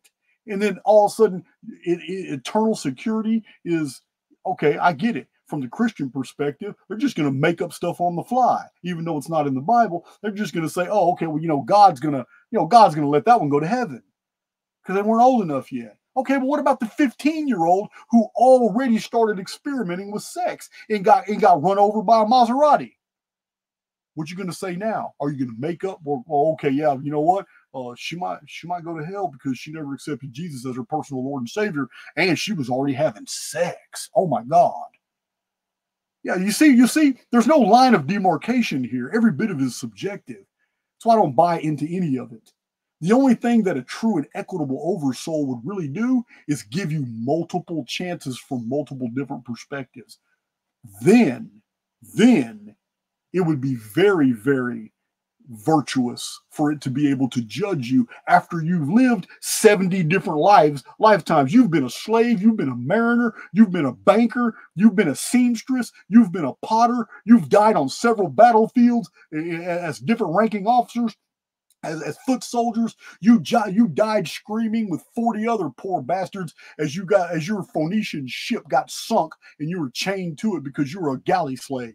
Whatever happened in that life sim, at the end of a bunch of life sims, your immortal personality would have developed in so many different unique ways because you have lived from so many different unique perspectives. I have already said on my channel before that I am an immortal, and this is just an avatar. My avatar at present is Caucasian. But that doesn't mean that I wasn't African in one of my life sims. It doesn't mean I wasn't Maori at one time. It doesn't mean I wasn't a Zapotec warrior at one time. I could have died in Finland in a civil war on the shield wall between different Viking clans in one life sim. In the very next life sim, because I had fully developed and whatever, I could have been a druid. I could have been a bard. I could have been a minstrel. I could have spent my life in Celtic force singing the truths of my ancestors, not even knowing that I was that ancestor at one time. I could have died in the civil rights movement in 1960s and then come back as Jason in 1973. We are living life sims in an artificial construct that is here so we can grow and we can develop. And then when we make our exodus point, this world continues. The scriptures do not lie. Everything is forever. Your forever just won't be here because you've outgrown the construct. You need to go make your exodus point while everybody else reboots with the system. It's called a systemic reset. You're going right back to Genesis if you're not ready. We've probably all done it multiple times. But on this time, we've been awakened. And as I've presented on my channel before, if you're awake today, it's because you've been awakened. Not by anything that you have done. Something has deemed it necessary to wake you up. It's probably time for your exodus. And you're going to evolve and merge, and you're going to take, and as soon as you are not subject to the central nervous system, this filtering that chains you to this avatar, which is nothing but an extension of the construct itself, as soon as you are free of that, you're going to remember every relationship, every memory, everything you've ever done in that construct. It's all a part of you, because in a hollow field, no information is ever lost. It's never lost. In order to tap back into that information, you just need to change your coordinates. So what we're dealing with here is a construct that was put here by the oversoul so you can do things you would never be able to do on the outside of the construct. Immortal beings will truly never grow if they never fear something, if they never experience something. Pain is the great instructor. That's why you're here. And as long as you understand that, there's really nothing to fear in here, because there's really nothing happening here that's real. All right. How to stop coming here? Moose 74. You're asking me how to stop coming here. I'm sorry, man, but this is soul trap terminology that you're trying to bring into Archaix. And I say this a lot. You guys need to leave the truther community garbage that you've picked up and leave that outside. Don't come into my house with that, because I don't buy into soul trap. I don't buy into any of that dungeon programming.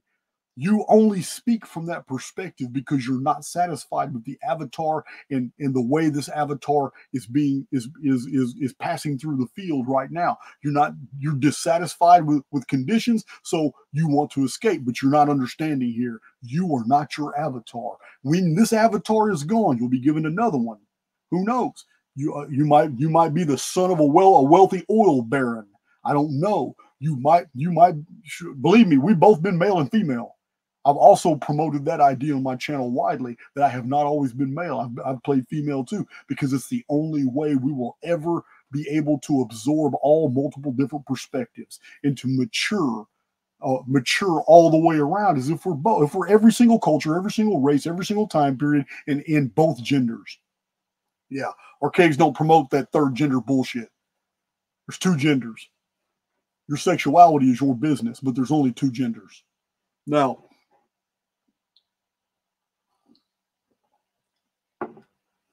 yeah, that's very temporal thinking. How to stop coming here? That's soul trap shit. I don't buy into any of that. You're living life sims, and as soon as this life sim is over and you're given a whole new avatar, another baby you grow into, you might love that life. That life might be so awesome. Who knows? You might be the absolutely drop dead gorgeous beautiful daughter of some type of media mogul tycoon, and you never have to work a day in your life and everything's just awesome. But you spend most of your life in charities, and you're an anomaly to your family, and you're always doing bringing up the vibration of everybody around you, and you start some awesome foundation that saves a whole lot of people and helps wake them up. Who knows? We just don't know. But that soul trap stuff is going to stay outside of Archaix. It's not coming in here.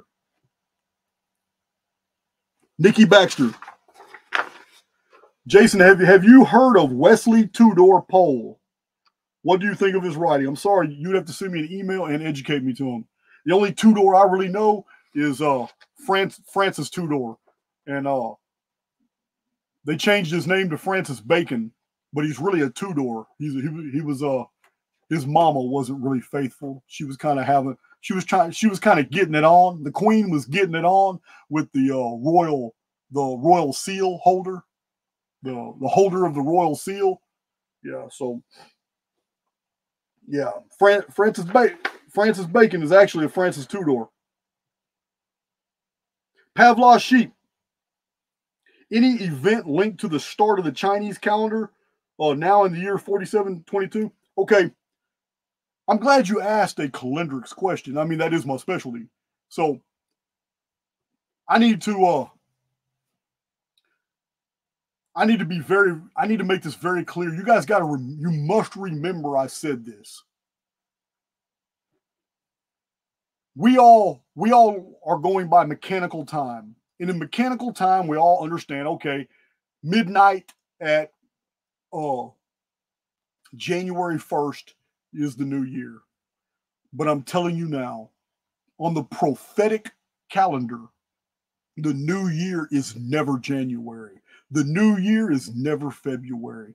Technically, 2024 doesn't even begin till the vernal equinox. All New Year's begin at the vernal equinox. It is all these different. When the calendar has been modified and changed multiple times, this is what causes so much controversy and so much change. It is the Chinese Year of the Dragon, but technically, the Year of the Dragon doesn't begin till the vernal equinox. The vernal equinox was day one of the old world's ancient calendar, and it was universal everywhere. And only by resets and cataclysms, the different civilizations splinter off and then create new times for the new year.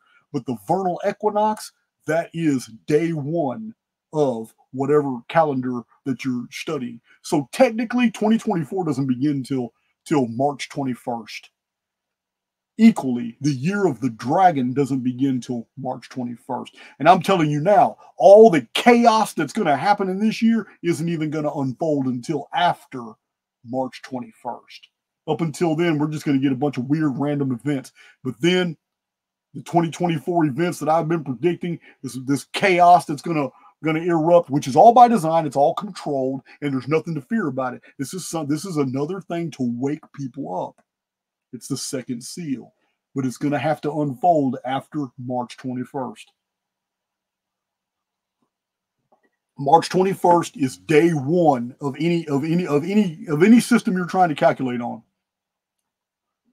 Here's a perfect example. A perfect example. In the book of Genesis, it specifically says that the great flood occurred, sun darkening, all this whole stuff. The world was destroyed in the flood on the 17th day of the second month. The 17th day of the second month is going to be May 16th or May 17th. Yeah, guys, it's even in the old world, March began the new year.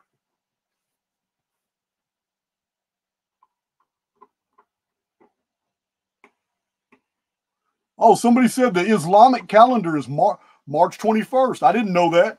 But I mean, that means the Islamic calendar actually went back to the ancient system. That's pretty interesting. That's pretty interesting. So the Islamic calendar,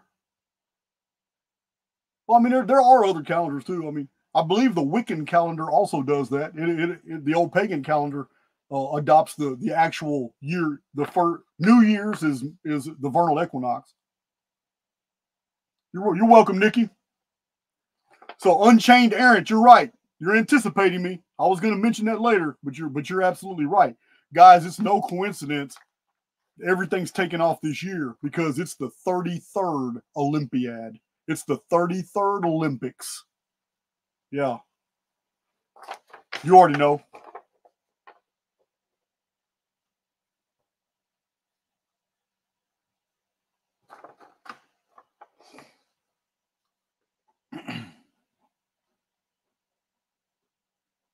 No.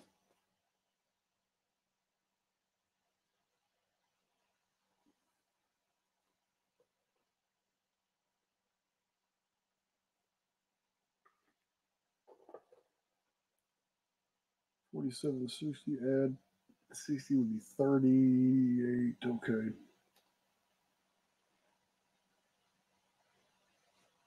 Let's see. That was the Pavlov sheep there. Okay. Age of Discipline. Somebody named Age of Discipline. What's your thoughts on the 1,000 years of peace mentioned in the Bible? I've already answered that question. The 1,000 years is thrown out as a general term meaning a long period of time. Dogman, how did humanity originally obtain the knowledge of the seals? Dogman, wow. Okay. Very difficult to answer this. First of all, the official story is that the Apostle John was exiled to the Isle of Patmos, and he received a vision. And in that vision, he received the revelation of Jesus Christ, which is the book of Revelation. Now, I don't buy it. This is the official church version. The reason I don't buy it is because the church went into overdrive to suppress a story that is mentioned by some early writers, that a man named Cerinthus had preserved the old Sibylline oracle texts and had put them together, and they were an apocalypse. And Cerinthus had these organized into a book. And these earlier writers say that the writings of Cerinthus, which are nothing but the preserved text of the Sibyls, is the book of Revelation. For the church to go into overdrive to suppress this even today means they're covering something up. Do I believe that in the year 96 AD, 96, do I believe in the year 96 AD that the book of Revelation was brought to us, that John got it from the Isle of Patmos? No. I believe 96 AD was probably the time that Cerinthus had amassed those materials and put together the book of Revelation. 96 AD is also one of the years of the Nemesis X object.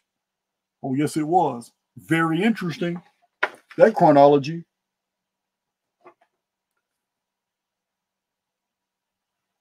Now, when it comes to the seals, you have to understand the Judeo-Christian world has painted the seals one way, painted the book of Revelation, the New Testament.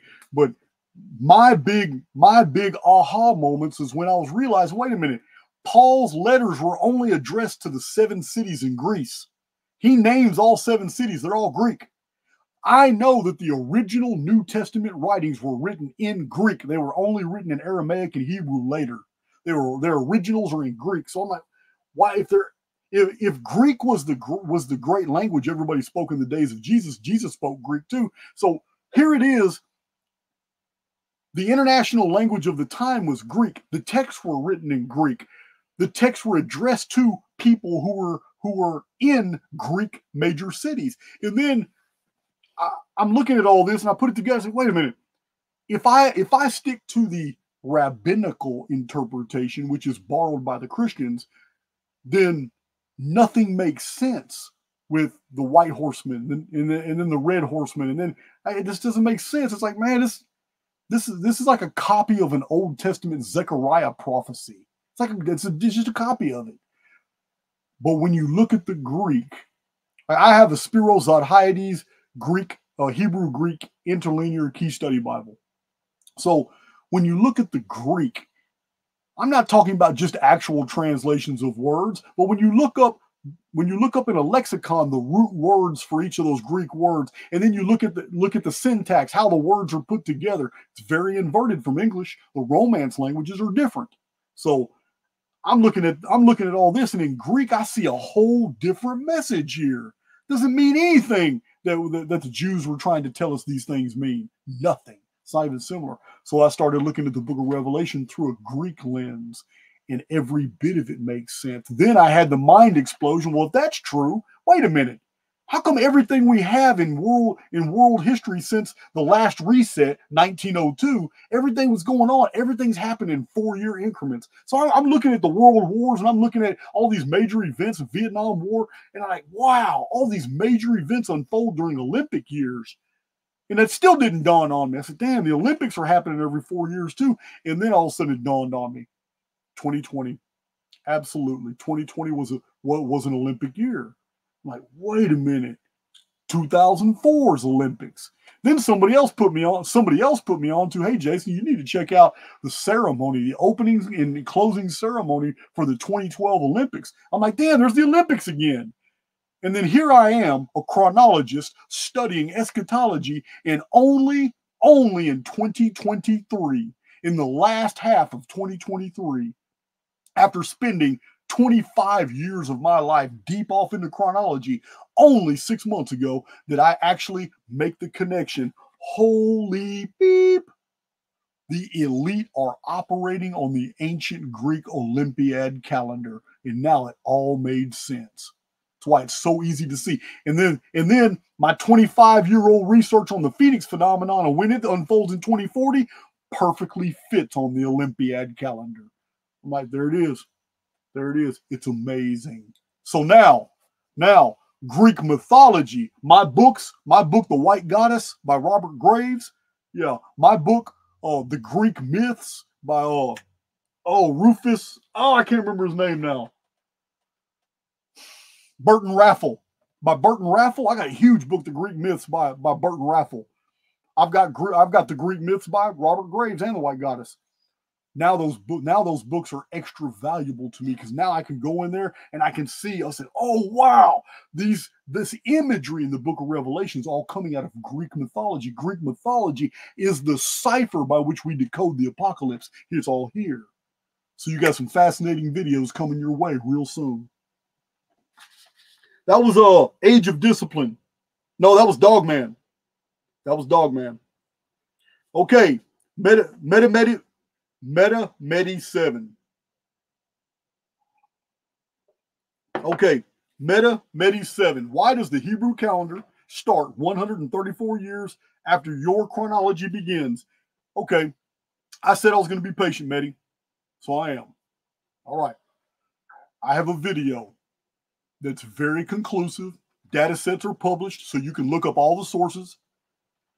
But the Jews themselves, in their own encyclopedias, admit that they altered the calendar by 134 years intentionally to throw off Christians from being able to use the arithmetic in the book of Daniel to show that Jesus was the Messiah. This is according to rabbinical sources. This isn't Jason making this up. I have shown an overabundance of evidence, and I have 2 different videos. One of the last videos I did on it was I'm gonna show it to you right now. Shoot, I don't know why I'm sitting here talking about it. I can present on my screen, right? Add the stage. Let's present this real quick. Let's go to it. Go right to it. Here's my channel dashboard. Right here, content. I believe it's going to be right here. I believe it was a live video I did, right? It was a real recent video, so it's going to be in the lives. Here it is right here. Here's the video. This is it. This video right here. This is the video. Get that video. We'll turn it off. This is the video here. It's already got 29,000 views. This shows why the calendar is 134 years off. This is only the second one. I have an earlier one that goes into more detail about the Bar Kokhba rebellion in 134 and 135 AD and how the rabbinate back then altered the calendar. Because I'm going to tell you now, the Jewish calendar is a fiction. There is no mention of the Jewish calendar anywhere in historical records until recently, and that's what this video is showing. The Jewish calendar isn't mentioned anywhere, even in Jewish sources. Not even Josephus mentions a Jewish calendar. This date, the begin date, 3761 BC right here, the Jewish calendar is a fiction. It's first appeared during, look at that, the very first time it ever appeared in a historical document is during the Protestant Reformation. There is no historicity to the Jewish calendar. That's a debate issue. Meaning, I have put it out on social media that if anybody thinks they're qualified to debate this issue, I will overwhelm them with data showing that the Jewish calendar is a total fiction. You might want to watch this video, my brother. I'm gonna get out of there. Stop sharing. All right, I'm back. Hope that answered your question.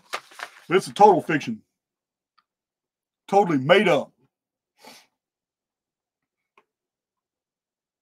Not one of the apostolic fathers, the early Christian fathers, none of the early Christian documents, not Josephus, not Philo, Judaicus, none of them mentioned the Jewish calendar. None of them mentioned the Jewish year. All of that was created not even 500 years ago.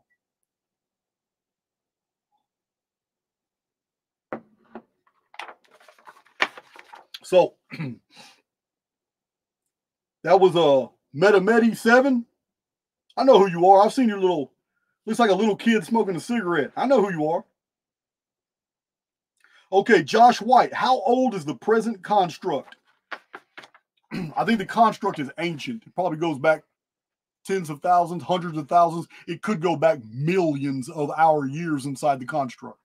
How long have we been in here running this program? The program began in 7340. No, excuse me. It began in 5239 BC, and I have many charts showing you how every bit of this is unfolded, how these dates have gotten, how these dates were derived. 5239 BC is the start date according to the Anunnaki Nur calendar, an ancient system of factoring 600-year periods that by the days of Flavius Josephus was simply known as the Great Year, a 600-year period.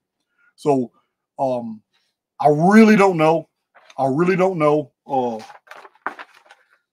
How long we've been participating in here. I don't know. This is a program. The program is made to be very, very believable. The programming is packed with all kinds of basically residual programming. And what I mean is sometimes we find things called UParts, out of place artifacts, that don't belong in this version of the sim. They're actually fossils, programming fossils that belong to prior sims, and they've been left over as residual. And for whatever reason, they were left as Easter eggs for us to find, or the construct itself didn't think it was necessary to expend the energy to edit out 100% of everything. I don't know.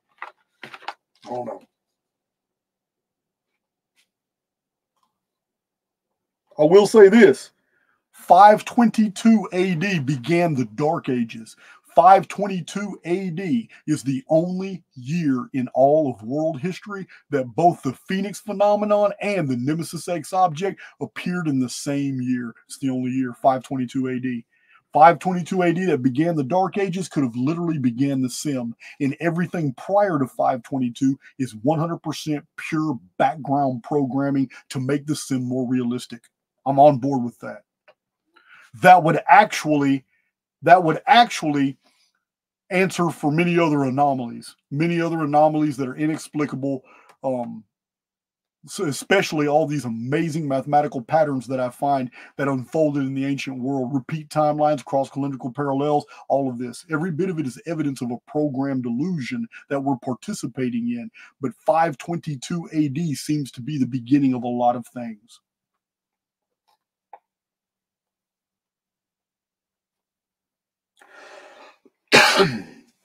Okay, guys. We still got a lot of questions to respond to.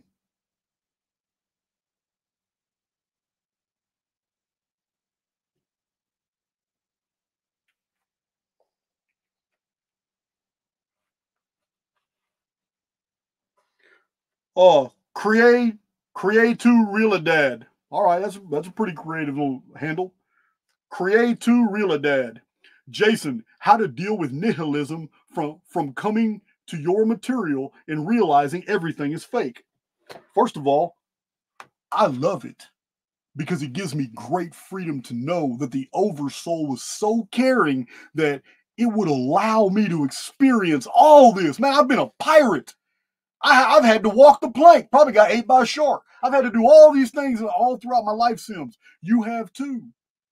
I love it that the Oversoul thought it was necessary that an immortal could experience all these things and actually fear death, fear being burned, fear when it's not even really happening.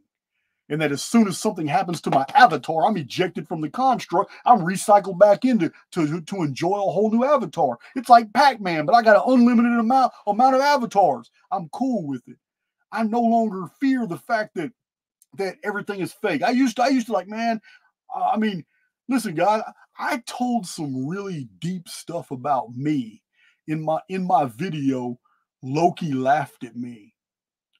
Not a lot of people have really watched that video. It's a poem, but it's one written completely by me about my life, and I encoded a lot of things into that poem. It's called Loki Laugh at Me. But I made a deep, dark admission about myself when I came to that realization that everything was fake. Everything wasn't real. And where I was at in my life and what I was about to do. And then Loki laughed at me. And some people get it, some people don't. I really don't care. But I put it out there for anybody who wants to search. But I was there at that threshold when I realized, man, none of this is real. Why even war, man? Why even care anymore? And then, like I said, Loki laughed at me, and it opened up my eyes, and I realized, wait a minute, I've been looking at this obverse. I've been looking at this from a totally different perspective. This actually gives me an immense amount of freedom. I'm able to employ my creativity, my highly individualized, informed field. I'm able to write the programming. Since it's all fake anyway, why can't I create a wealthy Jason? Why can't I have a badass Jeep Rubicon with all the bells and whistles looking like a monster truck going down the freeway? Why can't I do that? Why can't I have an 18 van with solar panels and all kinds of winches on the front, look like a tactical SWAT vehicle everywhere I go, and people don't even know? I'm not even government. That dude right there is an ex-con, come out of prison. They don't even know. Look at my vehicle and you think I'm a Fed. Why can't I do that? Why can't I ride down the highway on a badass fat boy Harley Davidson with all aftermarket stuff on there and look like a $200,000 bike? Why? Why can't I do it? I can. And I did. I started with a backpack, living on a motorcycle with no bells and whistles on it. Yeah, with $27 in my pocket. Before I started applying, I can't even find my own books anymore, guys. I'm so disorganized. Got a whole bunch of books here. Before I started applying the very principles that I had already accepted to be true. I just hadn't started applying them yet. Now they're published, and thousands of people all around the world are applying these principles and are reporting in the comment sections how it has completely changed the dynamics of their life. Once you understand it's all fake, you have a clean slate, and you can employ the builder protocols to create the very life that you want to live.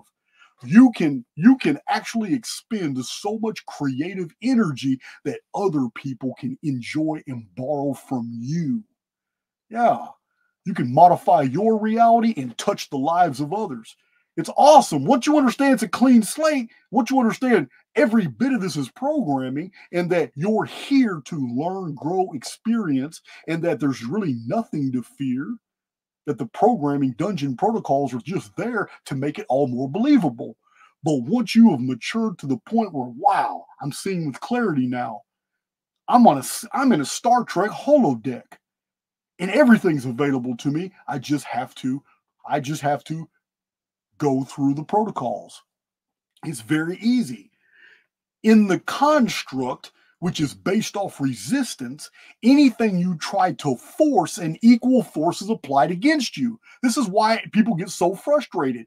They work and they tire, and they're like that mule going up that hill carrying a heavy load. That load never gets lighter, and the higher to get up to the hill, the more tired the mule gets. So the mule never gets to the top of the hill because it's exhausted before it's halfway there. The load never got lighter. But it's real easy for you to realize it's all artificial. Once you realize it's all artificial, there's no work for you to do. Work is artificial. So if the entire construct is a prison for your mind, then you'd use your mind to modify the bars of the prison, turn those bars into something malleable. It's very easy to understand. Once everything is fake, then you can play architect. You don't play builder because that puts you in the world of resistances. And there will always be an equal force applied to you that you try to force. You're an architect. You're a mental architect. You build what you want with your mind. And then your avatar, which surrounds you, but is also a part of the construct, moves in the direction of what you want. And the construct reacts to itself. It sees the avatar moving. Therefore, it infers what the immortal within is trying to do. And the construct extrapolates. It can extrapolate a tremendous amount of data based off your past, based off your personality, what you are, who you are. The construct may even be able to pull information out of your past avatars. It may be able to do that. It probably knows far more about you than you know yourself. Therefore, it can anticipate exactly what it is you're trying to do. And the builder protocols of the construct will build these things for you. It's when we apply force that we get force applied back to us. And this is the greatest frustration that I've seen other people have. They're not willing to just yet give up. They still think they need to do something. They don't. You're an immortal being, and the only thing real here is your personality. Everything else is a part of the construct. Therefore, you need to use your personality, and the only way you can really use that is through imagination, empathy, and what else? What are my three keys? I'm talking to baby phoenixes, but my Archaix veterans already know. Imagination, empathy, and intuition. Three spiritual qualities that have nothing to do with the construct. They have everything to do with who you are. And when you employ those three to build the world that you want to live and experience, the builder protocols will respond because that you're tapping into a neutral field. That neutral field will respond accordingly. But that neutral field will also put up barriers and resistances anytime you try to employ force, because the act of trying to force something to happen is actually a projection of a lack of faith that it won't happen. That's why the force is required. I hope that answers that question, guys.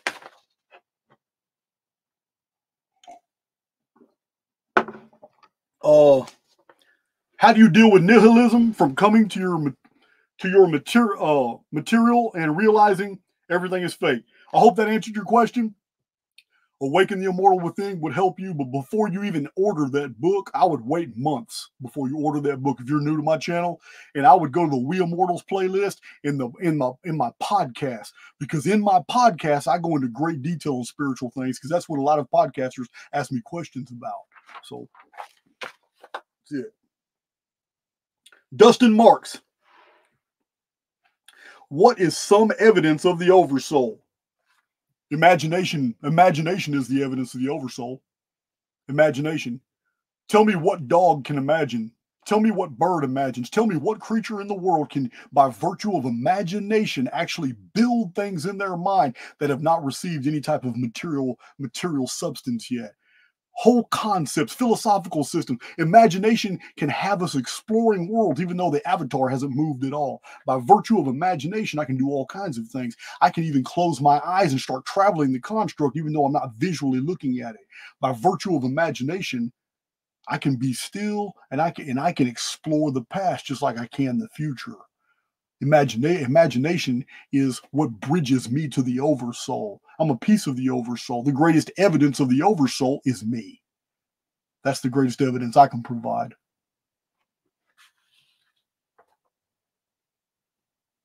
Mike C. Oh, Mike C, that's a moderator. What was the time frame from the Cro-Magnon and what ended them? Okay. That's a good question.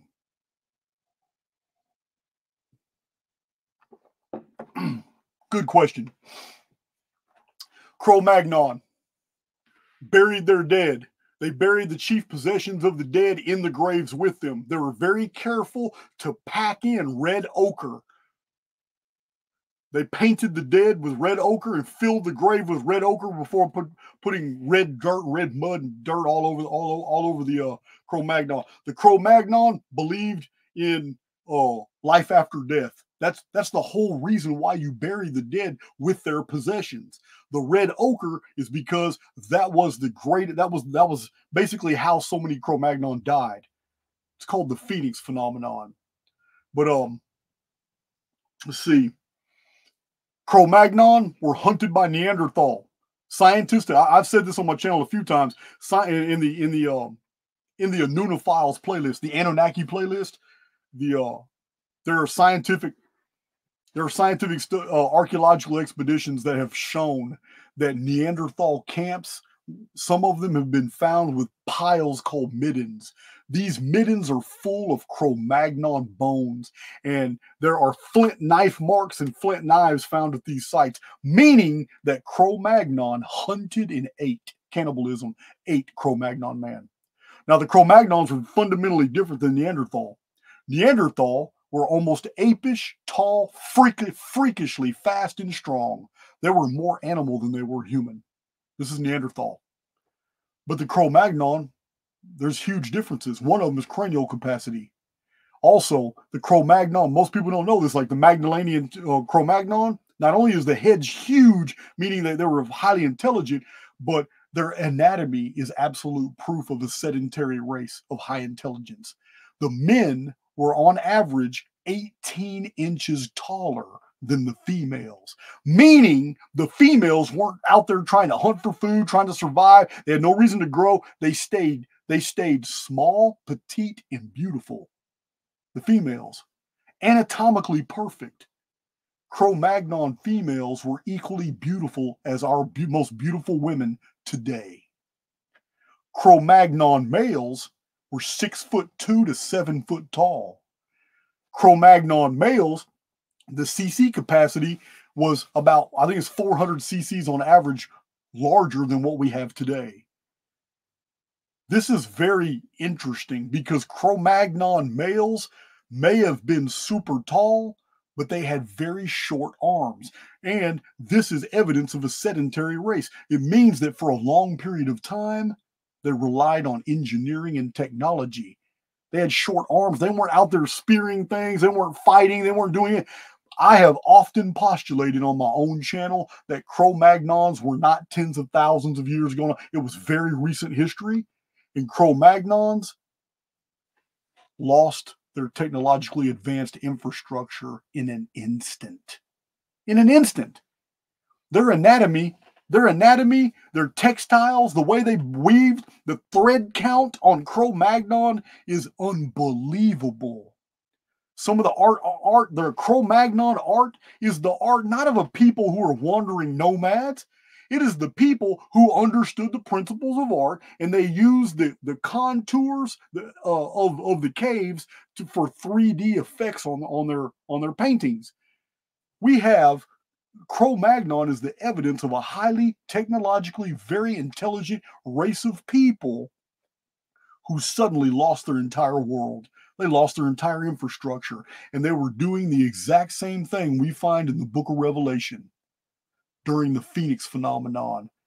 Revelation chapter 6, the sixth seal. And everybody was hiding in the caves and under the rocks during the Phoenix phenomenon. Remember, it's red fallout, red ochre. All this happens. The sun goes dark. Moon turns red as blood. Red rain, red mud, and fallout fall from the sky. And they hide in the caves. And when they come out of the caves, the world that they had just run away from was gone. They come out into a whole new world. They've lost everything. So now the cave is their new home until they can build more and they can recuperate. And inside the cave, one thing you don't lose, even if you lose your art, your infrastructure, one thing you don't lose is your art. So they anatomically perfect caribou and bison and bulls and aurochs. It's all here. It's all here. They painted them beautifully. Yeah, Cro-Magnon to me was not that far away. I believe that was probably the great Genesis reset that is 3895 BC was when the Cro-Magnon lost their entire infrastructure. Because we have on an authority of the Sumerian and Akkadian text, we have on authority that humans were here already even before the great Adamu cataclysm. Remember, Adam comes from Adamu, which was just a general Semitic cuneiform term for mankind. But the Jews turned it into a pronoun. That was when they were in their Babylonian captivity.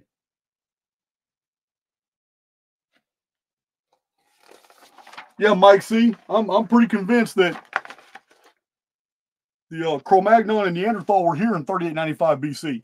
Remember, there was a huge 400-year dark age after the appearance of Adam and Eve, quote, whatever, in 3895 BC to the appearance of Enoch, who is Enki, in the Anuna in 3439 BC at the Gihon flood. Remember, the Gihon flood destroyed 1/3 of the world's population, so the world must have been very populated for it to even mention that. That was 3439 BC. That's 400 years after the great Phoenix Genesis reset of Adam and Eve. Squirrel Sniper, I know you well.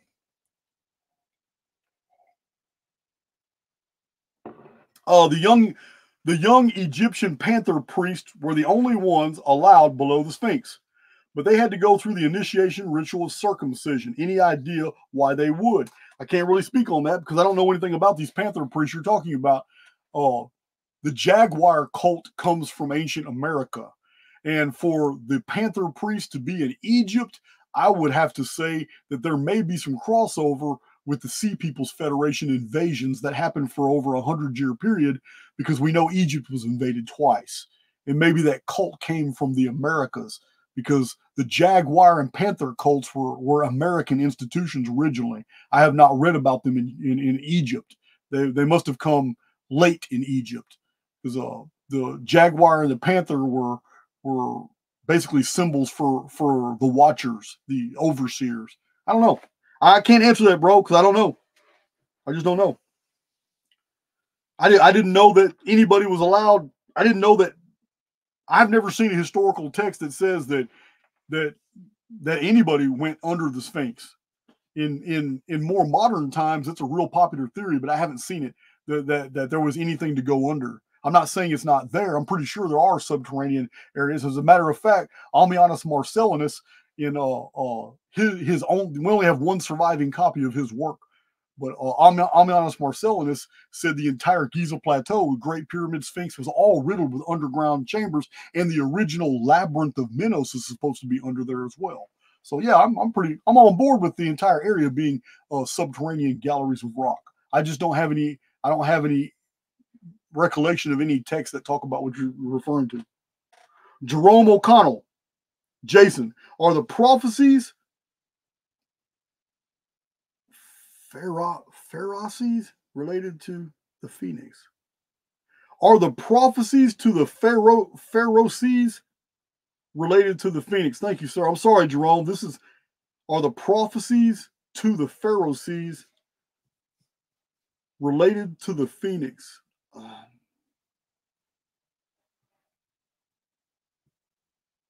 I don't know, man. I don't even know how to I don't know how to make it. I don't know how to interpret that. Are the prophecies related to the Phoenix? Yes. You spell Pharaoh C's with a J in it. I don't know what this word is. I don't know. The Phoenix is in prophecy everywhere. Everywhere. My Phoenix playlist, it is overwhelming the amount of data we have for the Phoenix. It's overwhelming. And the very fact that no one in the world has brought this to your attention, but an ex-con who sat in a prison cell for 26 years should be very eye-opening. Why has all of academia completely shunned this and completely shelved it and not showed you? Because they've all read the same text I have. We only have a limited number of ancient texts to pull data from. So, yeah, it's crazy. How the hell could they all ignore this? Anthony Smith, could current tech like DARPA allow us to remove vapor canopy if it forms? I'm going to let you answer your own question, Anthony Smith. A vapor canopy is formed by volcanism. Ash, pumice gases appear in the mesosphere. The mesosphere is a layer of the atmosphere that is suspended water droplets. They're going to latch onto and hold on to anything that goes in that area. It's very, very thick. Once that area fills up with two things, one is ash and pumice coming in detritus coming from volcanoes boiling under the oceans, sending steam up, and on land, sending ash and pumice up. Now, the second layering of the mesosphere is the fine red dust that comes from Phoenix. Every time Phoenix comes, it layers the world in red dust. In some areas, it's red mud. In some areas, it's red rain. But every time it turns the moon red as blood. So this I'm going to let you answer your own question. If the mesosphere is absolutely packed with this red dust, cosmic dust, call it whatever you want to, the red dust and the atmosphere, the pumice and all that, and the whole world is suffering this, is there a technology that exists that can clean that out? I don't know. But it seems from the historical record, it seems to me from the historical record that the longest that a vapor canopy has ever lasted was about 400 years. Even in the antediluvian period, the Great Flood period, there were two canopies. There were two canopies at that time. I don't know about, I call it the vapor canopy period because at one time I believed that the entire pre-flood world was one canopy. It's not. It's not. We have evidence that the canopy disappeared for a while, and then it reappeared for 408 years before the Great Flood. But I don't know. So, Kimberly Wildwoods, New World Dolls. Been on Archaix for a long time. Very curious if you know anything or have any information on the Ogdoad. Well, the Egyptian Ogdoad is the original 8, whatever demigods that a lot of Christians have connected the Ogdoad to Noah, Naamah, Shem, Ham, and Japheth and their 3 wives, claiming that in the Christian story, in Judeo-Christianity, we have the 8 survivors of the Ark of Noah. Some people have made the correlate that, the Egyptian Ogdoad is proof because the Egyptians believed that in the beginning, the very first demigods were numbered in 8. So, but they were superseded by what we call the Aeneid. The Aeneid was the 9 gods. And remember, it's very unusual. It's very unusual that ancient Egypt would not even lay any importance to the sun. Remember, we had a vapor canopy. That's why. It didn't lay any importance to the sun. In ancient Egypt, only the goddess was important. And then all of a sudden, at the very end of the period of the Aeneid, after the 9 gods were well established, at the very end, all of a sudden, Horus comes out. He represents the sun at the same time in history that the Sumerian pantheon is shook up with a new god. A new god is added to the ancient Sumerian pantheon right before the Sumerians collapsed and disappeared as a culture. That new god was Utu Shamash.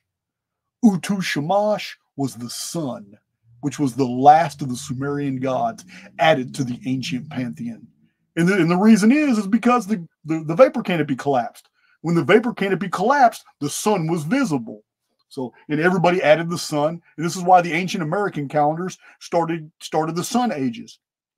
The very first ancient American sun calendar was what? It was the water sun. It was the vapor canopy sun. Oh, yeah. Let's see where I'm at. 2 hours and 22 minutes. We still got plenty of time. Plenty of time. J.J. Stone El Dorado says Shakespeare did not exist. I don't know if he existed or not, but I know you can go to a King James authorized version Bible and you can go to Psalm 46 and you can count down 46 words to the word spear. And you can go to the bottom of Psalms 46 and you can count 46 words up to the word shake. And they're right there next to each other. Shakespeare. I don't know if Shakespeare existed or not, but I'm pretty sure Bacon had a lot to do with editing that Bible, or at least Psalms 46. All right.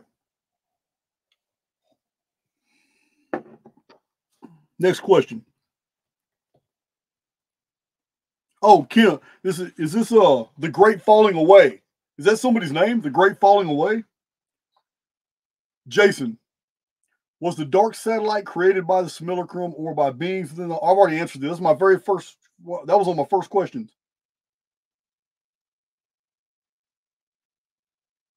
No, the dark satellite is not the winged disc. That's the Phoenix. The Phoenix has wings. The Phoenix has wings. Zechariah Sitchin tried to tell everybody Nibiru. The winged disc is always Nibiru. That is not true. It is not true at all. It has always been the Phoenix.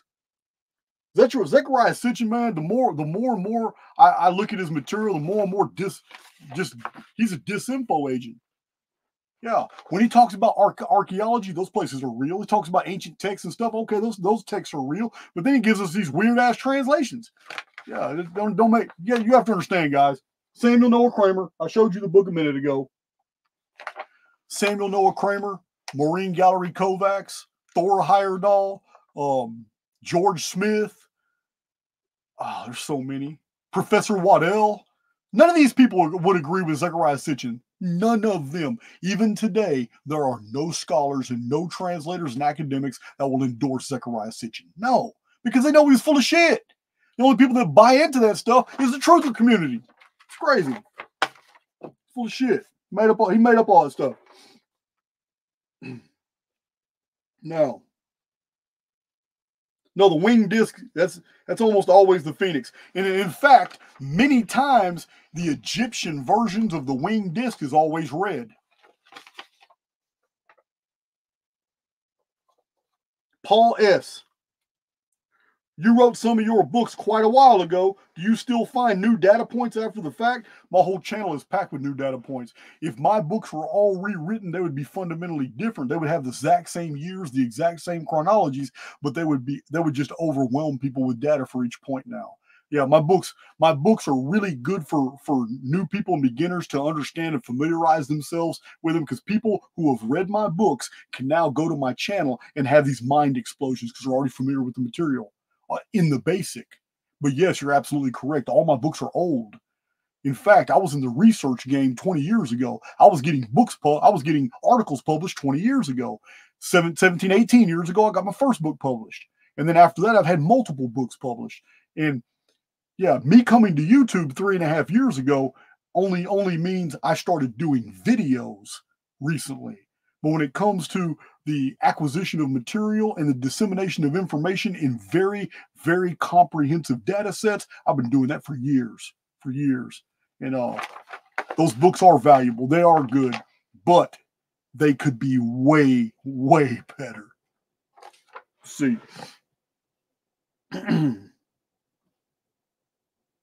Flip One. Somebody named Flip One. Okay, what year did the simulacrum take hold? I don't know. The Archaix paradigm. My data only goes back to 5239 BC. 5239 BC is the first year of the Anunnaki neurochronology, and I've documented that tremendously. I got a whole playlist that goes into it. So, but I'm on board. I'm on board with this construct actually being rebooted the last time in 522 AD. And that everything before that is background programming.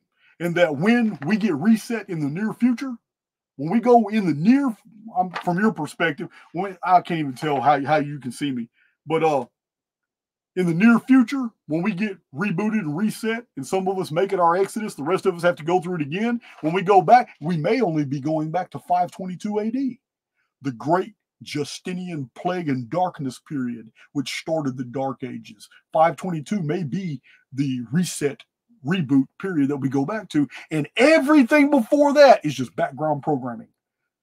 All that's already been there and it's been studied, and we're able to, by virtue of imagination and research and our studies, put all that back together the way we put it together today. We may have done this thousands of times.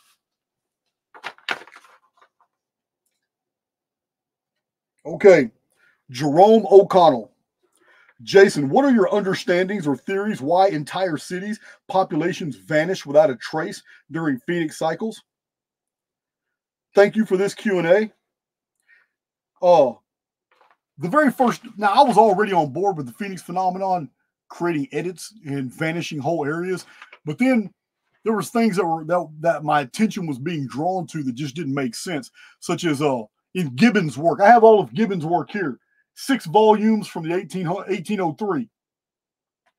All of Gibbon, which was written way before 1803, but I have the 1803 editions of Gibbon, the history and decline of the Roman Empire, and he goes into how the Dacians, as an entire civilization and culture, just vanished. And I've read more about the Dacians, and I'm like, wow, man. So I keep finding whole areas of the world for which no history can be found anymore. And what I find is centuries later, different authors just make up things. Oh, okay, Genghis Khan and all his men came in here and tore and took it all out. I'm like, damn, Genghis Khan was way over here doing all that, and Kaluga Khan was over here, and it's like, wait a minute, something's not adding up. So I see these references over and over to civilizations that only in ex post facto writings do I find that historians are theorizing why certain people disappeared. Oh, there was an earthquake and they all vanished into the sea. Yeah. But you wrote that 100 years ago, and there's no chain of custody on this information. This is the problem I have with a whole lot of historians. You've got to have a chain of custody on your data for people to understand what I'm talking about. I recently did a video about Graham Hancock, and this is the video here. You need to see it because this shows you a chain of custody on data. This right here is an unbroken chain of information showing that Atlantis could have never been 9,600 BC, like Graham Hancock is so popular with theorizing all the time. He asserts it as fact, as if it's just known, and he totally ignores this data. Let me show you what a chain of custody on data looks like. I'm going to show it to you right now. It's on my YouTube channel. Thank you, Unchained Errant. 2040. So we're going to share screen again. I'm going to disappear. Here's the entire screen. We're going to share this right here. Let me go back to my YouTube channel and show you this video. Because in the description box, I gave you the business. And I kind of wanted Graham Hancock to see it too. So let's go to my videos.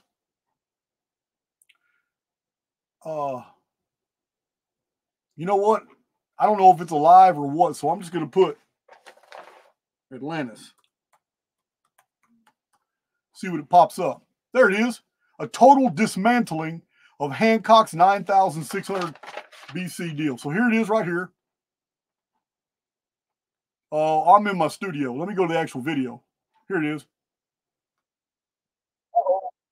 All right, so a total dismantling of Hancock's 9,600 BC Atlantis dating. I'm showing you this right here because I want you to see what an unbroken chain of custody looks like for a deal. Oh, it must be here in the oh man. Why is this happening to me today? Maybe it was a Podia. Oh, did I provide it as a Podia deal? Because I don't have a pinned comment here, and it was in the pinned comment. Damn it, man. I didn't pin the comment. I made a comment where I put the whole data set in the comment, and the comment must have went all the way to the bottom of the thread. I don't see it anywhere. Damn it, man. Look at this thread. It's a huge thread. It just goes and goes. I see a bunch of you in here. Damn it, I hate that. Maybe that's why. because the entire data set was published in the comment I made, but I didn't pin the comment, so it got shoved to the bottom somewhere. I can't see it anywhere. But it's an amazing data set. My God, this just goes and goes and goes.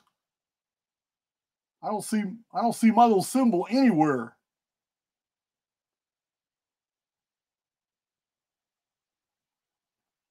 Oh my God. This is embarrassing. Yeah, I'm seeing a lot of familiar faces.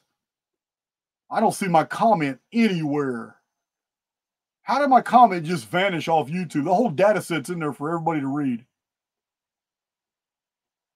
That's the bottom of it. And there's my comments nowhere to be seen. I'll be damned. Well, that is disturbing. So you know what? I might be wrong about something. Hold on. Let me do this Atlantis again real quick. I may be at the wrong video.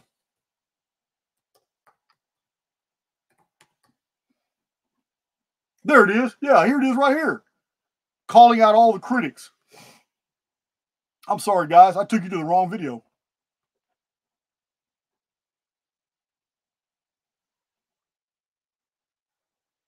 Okay.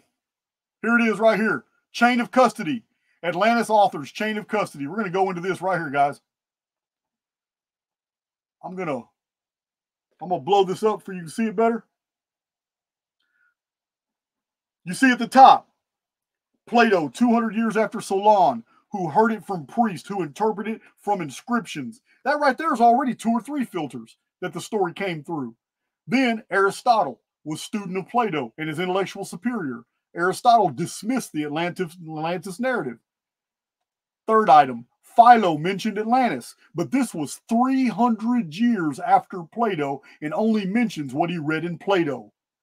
The reason I provided this is because everybody only has Plato to mention. Christian authors 500 years after Plato began referencing Atlantis, but it was always in reference back to Plato. 700 years later, Proclus, a Neoplatonist of the 5th century AD, claims that Crantor also visited Egypt and confirmed Plato's story. But we don't have these writings from Crantor, and this does not support the 9,000 years instead of 9,000 months system used by the Egyptians. So then, Middle Ages, Renaissance, Golden Dawn Society, Helena Blavatsky, Edgar Cayce, all added untrue details. But here's what we get in the data set. Egyptian years were equal to our 30 days. Look, this is a data set right here.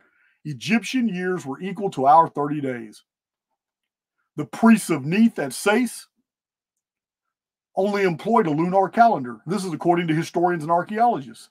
Eudoxus of Knidos said it was not 9,000 years. It was 9,000 months. So did Diodorus Siculus, Lactantius, Plutarch, Macrobius.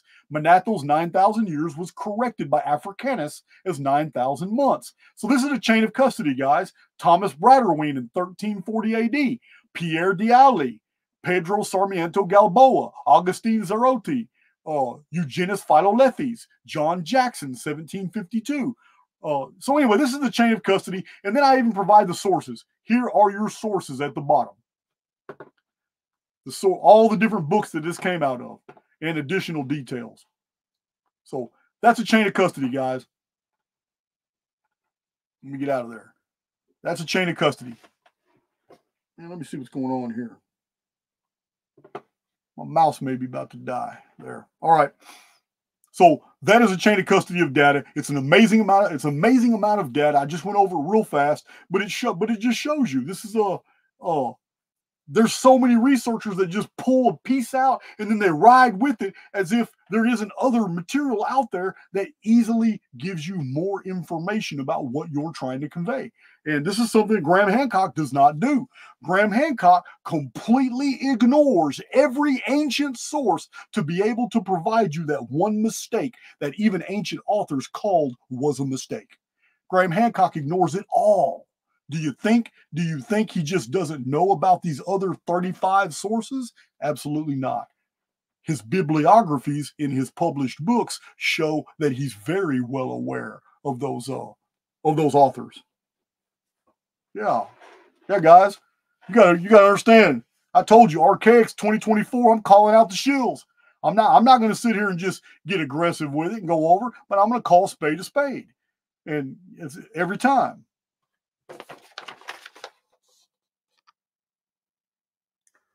Okay, so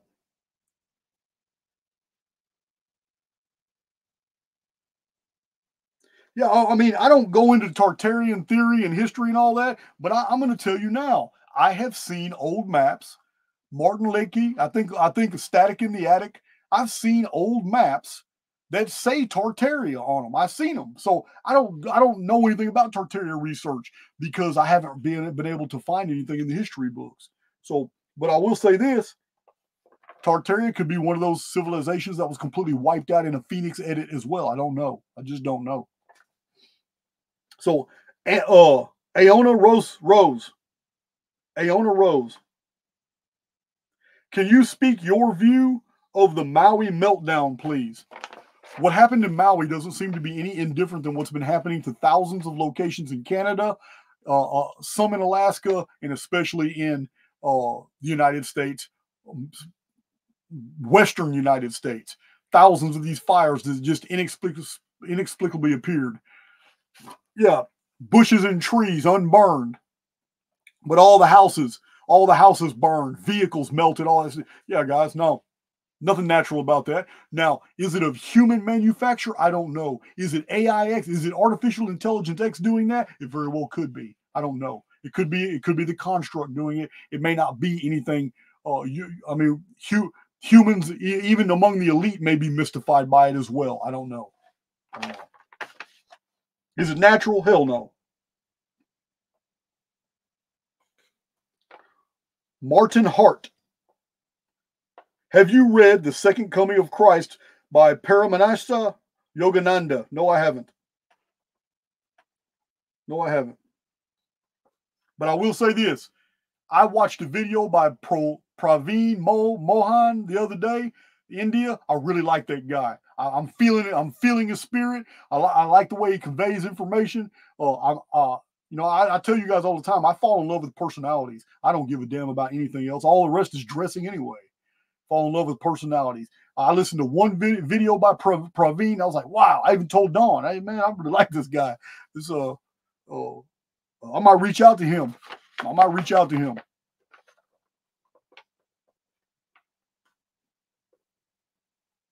Joel Watson, do you forecast blackouts, internet crash for 2024? Technically, 2024 isn't over until March 20th, but it could happen. But I'm going to tell you this. These predictions also go by magnitude. 2023 had more systemic blackouts and internet outages than any year before. Added up all over France, parts of Germany, Europe, Australia. There were blackouts, rolling blackouts. This all through 2023. And just because the rest of the world is up and running doesn't mean that prediction about blackouts is totally untrue. It all goes by magnitude. There was a lot of blackouts. There was a lot of internet outages all through 2023. 2023 is technically not over for another 2 months.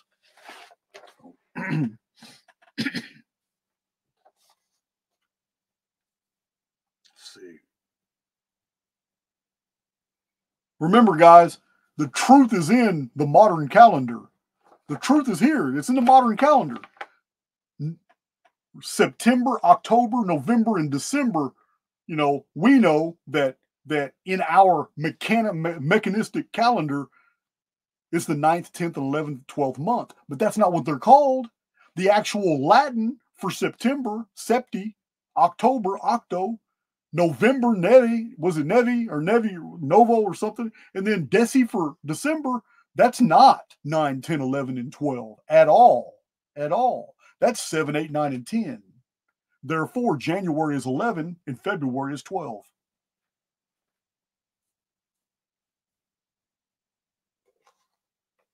So let's see here.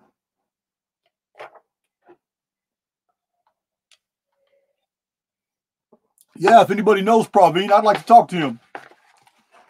I'd like to talk to him. I still need to reach out to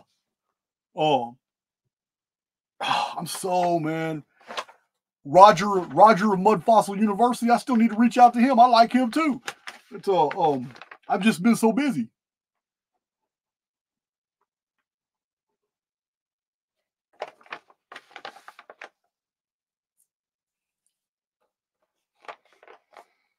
Oh, Paul Cook as well. Matter of fact, Paul Cook was given my email. I answered his comment, giving him my email. I don't know. I don't think he hasn't responded. Paul Cook's on my list too. And my buddy Martin. I need my buddy Martin back on the show. Let's see.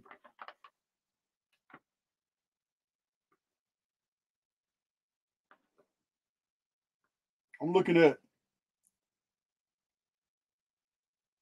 Oh, but yes, Joel Watson, you deserve a better answer than that. I went into defense mode about 2023. Joel Watson said, do you forecast blackouts, internet crash for 2024? What I forecast is when these events begin unfolding with all these migrant violence and all this stuff that's going on, I believe that all these cells that have been put all over the world by Soros Foundation and all them, when they take off during the Olympics, after or right after the Olympics deals, I believe that there's going to be news blackouts. They're not going to be telling the truth as to what happens. I also believe that the primary victims are going to be Jewish by these Muslim cells at first. Then they're going to run out of those as victims. They're going to turn around and turn on the nations that have hosted them. France, Germany, whatever European countries have a whole bunch of migrants in there, especially the UK and all that. But their first order of business is going to be against Jews. This is all by design, guys. Every bit of this is scripted. It's all scripted. This is what's going down in 2024. This is the breaking of the second seal. A huge conflict that's going to draw in all three Abrahamic religions.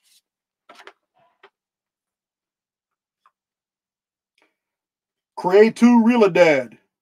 This is your second question. Jason, will you do a video of predictions for 2024? Absolutely. Absolutely. But like I said, the reason, look, all these other people have put all these predictions videos out. They're really vague. Everybody says, oh, 2024 is going to be a smasher. 2024 is going to be crazy. No one's ready for what's going to happen in 2024, but nobody's saying what's going to happen in 2024. Or not. But 2024 doesn't even start for 2 more months. So I don't feel in any hurry to release my own. I will release it when I feel inspired to do so, because that's when it's going to be the most compelling. So let's but yeah, I'm already putting it together, and I'm already looking at a bunch of stuff. That's done.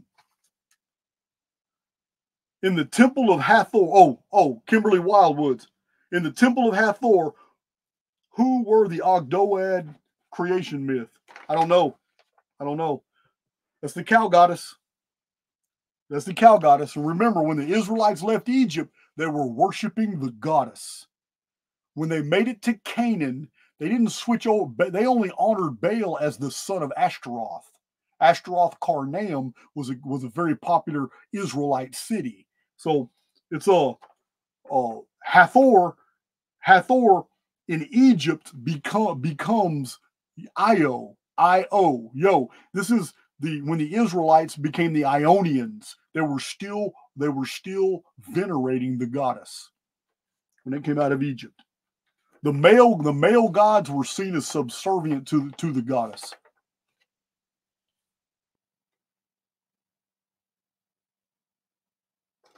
Barfling Arcane. That's a hell of a name. Okay, I've already got into Annie's. Okay, I've already answered yours. Victoria Awake. Explain what being ready means when the Phoenix comes. Well, that's a good one, because the answer to this is multifaceted. And what I mean is I'm not trying to bullshit you. It's a really good question, but being ready entirely depends on who you are. What I mean is when 2040 comes, I'm not going to prepare. I'm not preparing for anything because I believe 100% that the oversoul is always going to provide a way or an out. And that even means if 2 or 3 months before May of 2040 comes around and all of a sudden I feel really inspired to maybe stack up 3 or 4 months worth of food and water, then that's what I'm going to do. But at this point, with it still 16.4.3 years away, I don't feel compelled to do that right now. I don't feel compelled to go travel to another part of the world. I know that. But when the oversoul inspires me to do something, I'm going to listen. I'm going to be very hypersensitive to anything around 2038 and 2039, and I'm going to pay attention to it. But if I don't feel compelled to do something, then wherever I am is a good place. It's a matter of perspective. If you're not really spiritually in tune, if you just don't really have that strong connection to source, and if you don't feel that you're going to be able to develop that in time, then you're going to be thinking more materialistically. You're going to be thinking of bunkers and hiding and storing up years worth of food and all this stuff. It all depends on who you are, how we answer this question.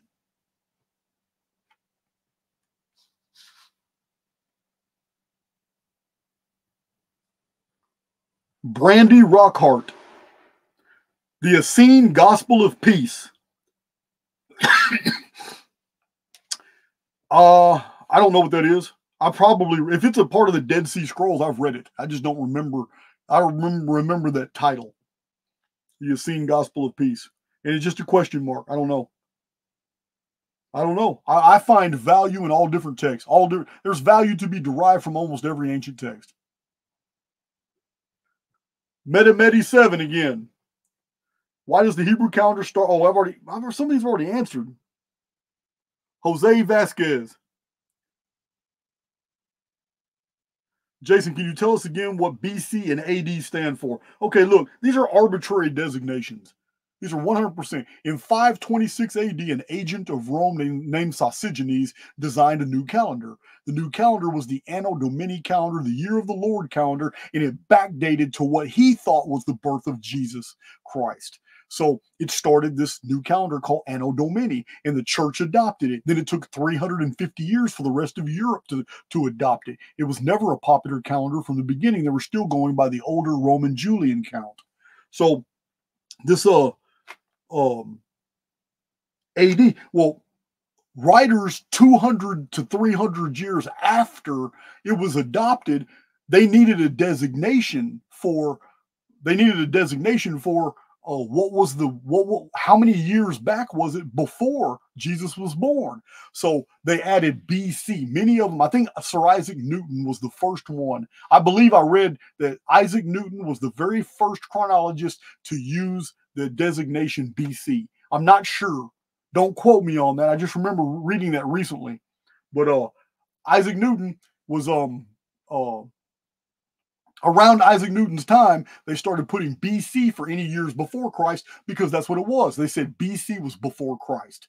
But as we get more intellectually advanced and scholarship moves on, they've changed that. It's no longer before Christ. It's no longer after death. That was a very popular theory, but it's not. It's Anno Domini, Year of the Lord, AD. Then BC was before Christ, but BC before Christ has been changed by academia. Now it's BCE, which is before Common Era, and AD has been changed to CE, which is Common Era. It's the exact same calendar. It's the exact same system going forward and backward in time. It's just academia has changed it to basically take the calendar away from the person of Jesus.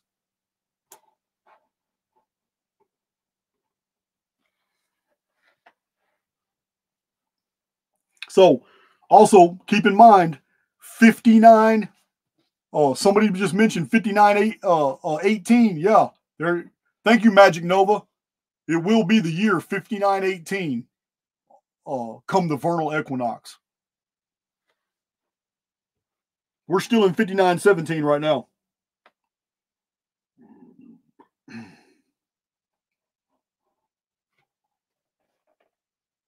Okay.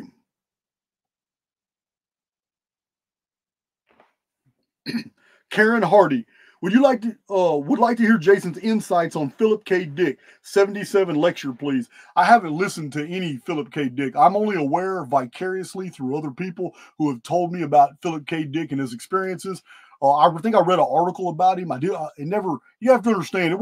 I didn't, when I was in prison, I wasn't on board with simulation theory. I was on board with some magical construct that was built by God and controlled by Jesus. I remember I was a Southern Baptist Christian for the first 40 years of my life. When I did most of my research, I was very, very Christian. And this, even though I saw how beautiful these mathematical relationships were, I was just thinking, well, that's the Spirit. That's how the Spirit puts it together. And I still believe that. I just understand now that it's a simulation. It's 100% a spiritual technology. But I'm not I wasn't just Philip K. Dick didn't come onto my radar till like a year after I'd already started my channel, and I'm just not really into cross pollination. I don't want to cross contaminate. I don't want others to assume that I borrowed their material from mine. I've already got many of trolls and haters. I don't even know where they come from, which claim that I stole their shit, and that's why Archaix is so popular. It's just absolutely ridiculous. I don't have time to watch anybody else's videos, really. But especially when I first started my channel and I was working full time while I was uploading videos. Yeah, for my baby phoenixes, you may not know it, but I had 300 videos on YouTube before I even had 1,000 subs. Yeah, I did blow up fast in the last 18 months. But 18 months before that, it was real slow going. And I was working full time while I was doing YouTube. So,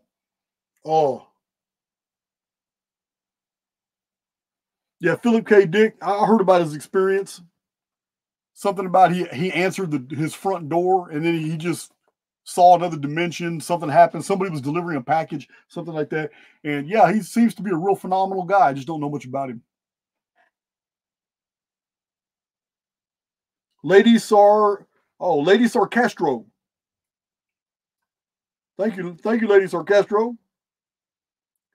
Being in a simulation, does that mean possession, mental health issues, etc., are really computer viruses and exorcisms are like antivirus software? I don't know, because antivirus software and computer viruses is still a very materialistic way of viewing reality. If this is all programming and it's a part of a spiritual technology, then there's other things involved. These are just the labels that we attribute to them. Hell, you got a lot of people claiming viruses don't even exist. So, I don't know. Let's see. Yeah, the very fact that if you can wrap your mind around the fact that you are an immortal being and that this avatar is a part of the programming of the construct itself, then the immortal within isn't infected by anything that happens to the avatar. But if you actually subscribe to the belief that you are your body, or that your body is a part of who you truly are, then what the body suffers can also contaminate the spirit, because it all has everything to do with the mind. Yeah. The only product a spirit has is thinking. That's it. That's it. So the only thing that a spirit can do is thought. Well, if that's the case, thought is the great power you wield inside the construct. Start thinking about how awesome life is while you're healthy. And I guarantee you that the programming of the avatar will start correcting the problem, because the avatar is going to reflect what the spirit projects. If the spirit is projecting health, even though the avatar is unhealthy, then that the bridge between healthy spirit and an unhealthy avatar is going to be corrected. The construct is always going to reflect back as circumstance what the eternal spirit within projects. This is what you got to do. My book, Awaken the Immortal Within. Listen, if you can't afford a $10 book, that's cool. You can contact Don. We have free PDFs. So this is something you got to do. Let's see. Who is this? That was Karen Hart. Lady Star Lady Sarcastro. Okay, Jojo Schumann. Is there any chance the timeline has sped up? Other errants, and I feel this. I totally disagree. I agree that you feel this, and I also agree that the construct wants you to feel unhinged. It wants to take that stability away from you. Yeah, but has time actually sped up? I don't believe that at all. I believe we're exactly in the timeline right where we need to be right now.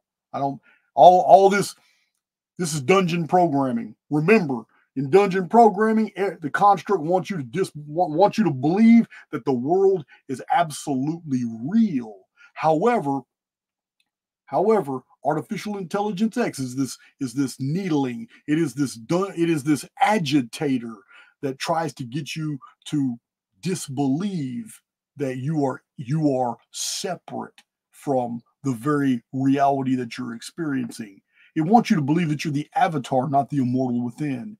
And it will do anything, even in inducing psychoses, even creating mass hysteria, creating holographic monsters to show up in a shopping mall in Florida. It will do whatever necessary to get as many people involved as possible into disbelieving their reality. Because once you disbelieve that everything is okay, then it can start inserting all kinds of little dungeon seeds that will grow into all kinds of further instabilities. No, you got to be that rock. You got to be that pillar. You got to be that milestone in everybody else's lives so they can gravitate around you and they can have something that they can moor to. Yeah, you got to be strong. You can't let all this weird truther community whims and weird theories and all this crap just rip you up and take you away.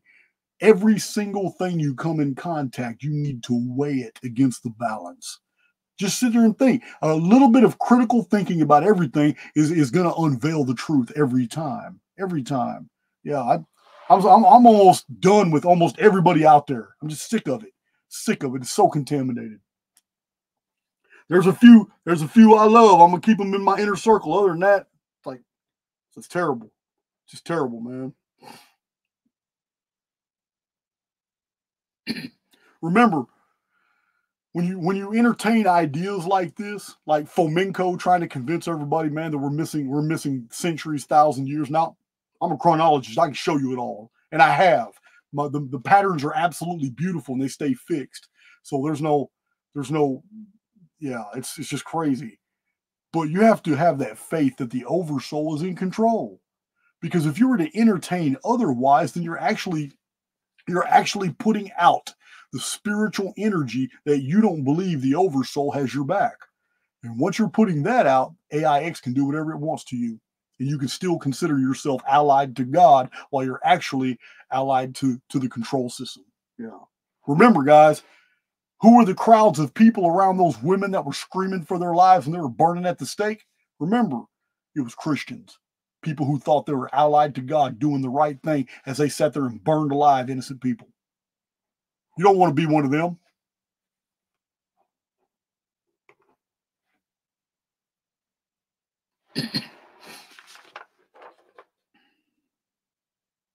Should we expect to see giants again?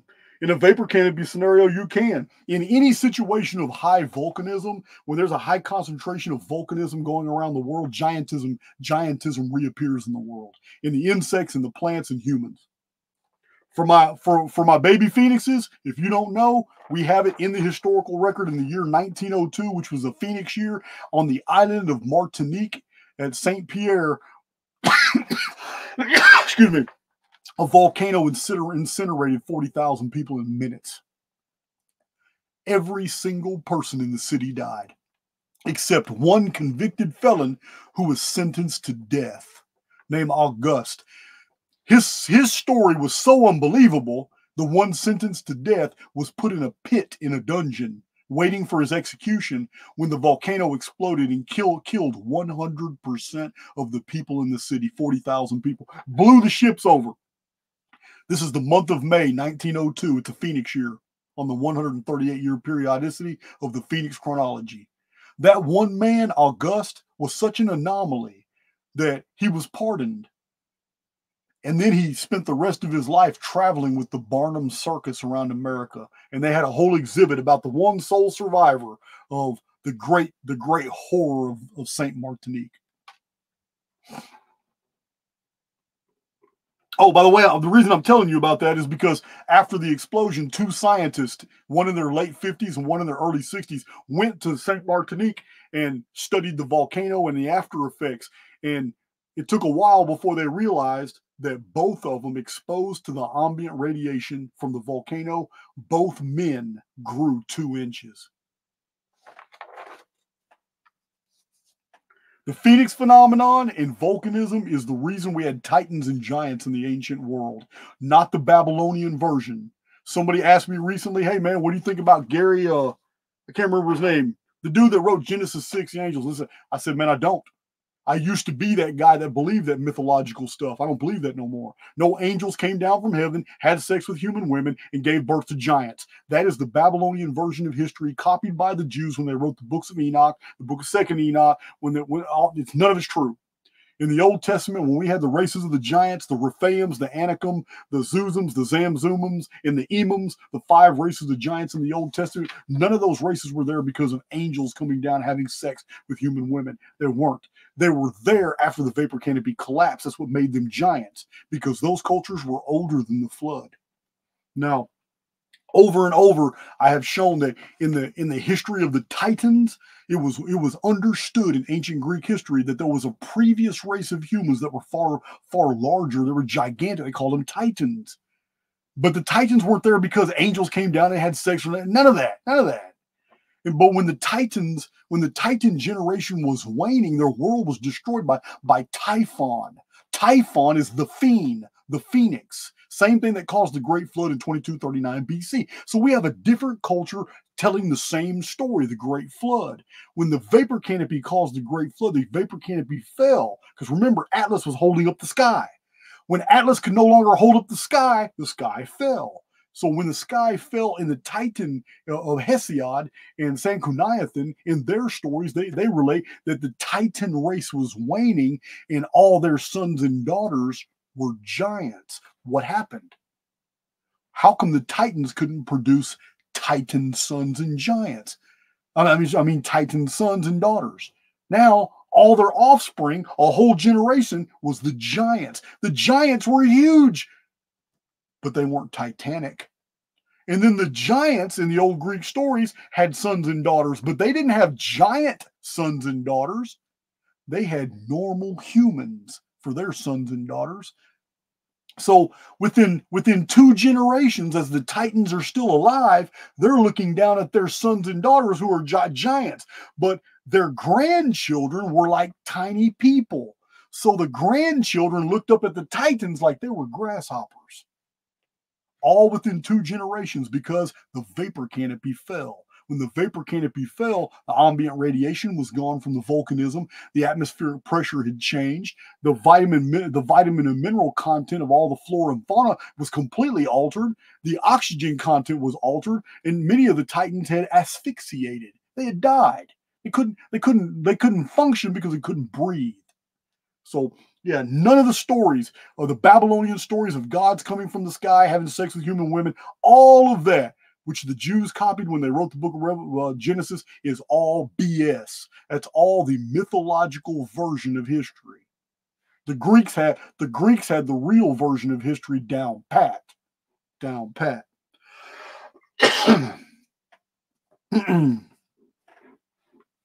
Hope I didn't entertain too many tangents there. I don't think that was the question at all.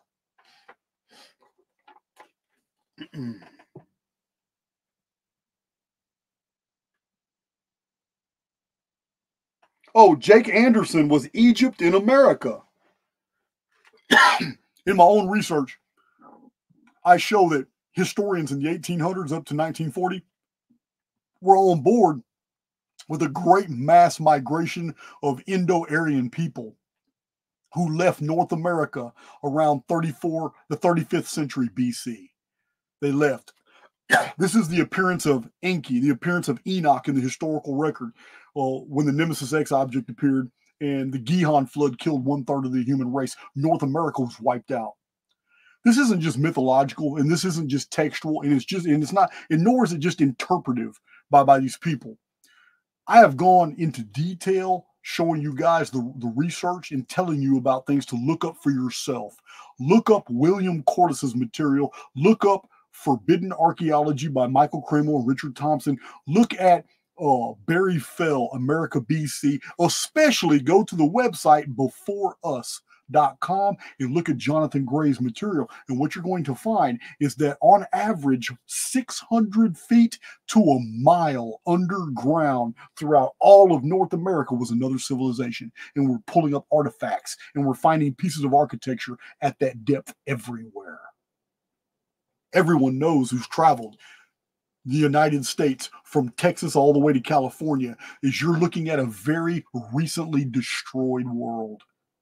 Anybody driving through all these areas, you can see it, tortured landscapes and all that. It's very, very clear. Whole ocean basins just emptied out, and we're driving through, going to all these towns in New Mexico in these deep wells surrounded by plateaus that are all the exact same level. That's the ancient sea level. That's the ancient sea level. All this was underwater in ancient times. All of New Mexico and Arizona is like that.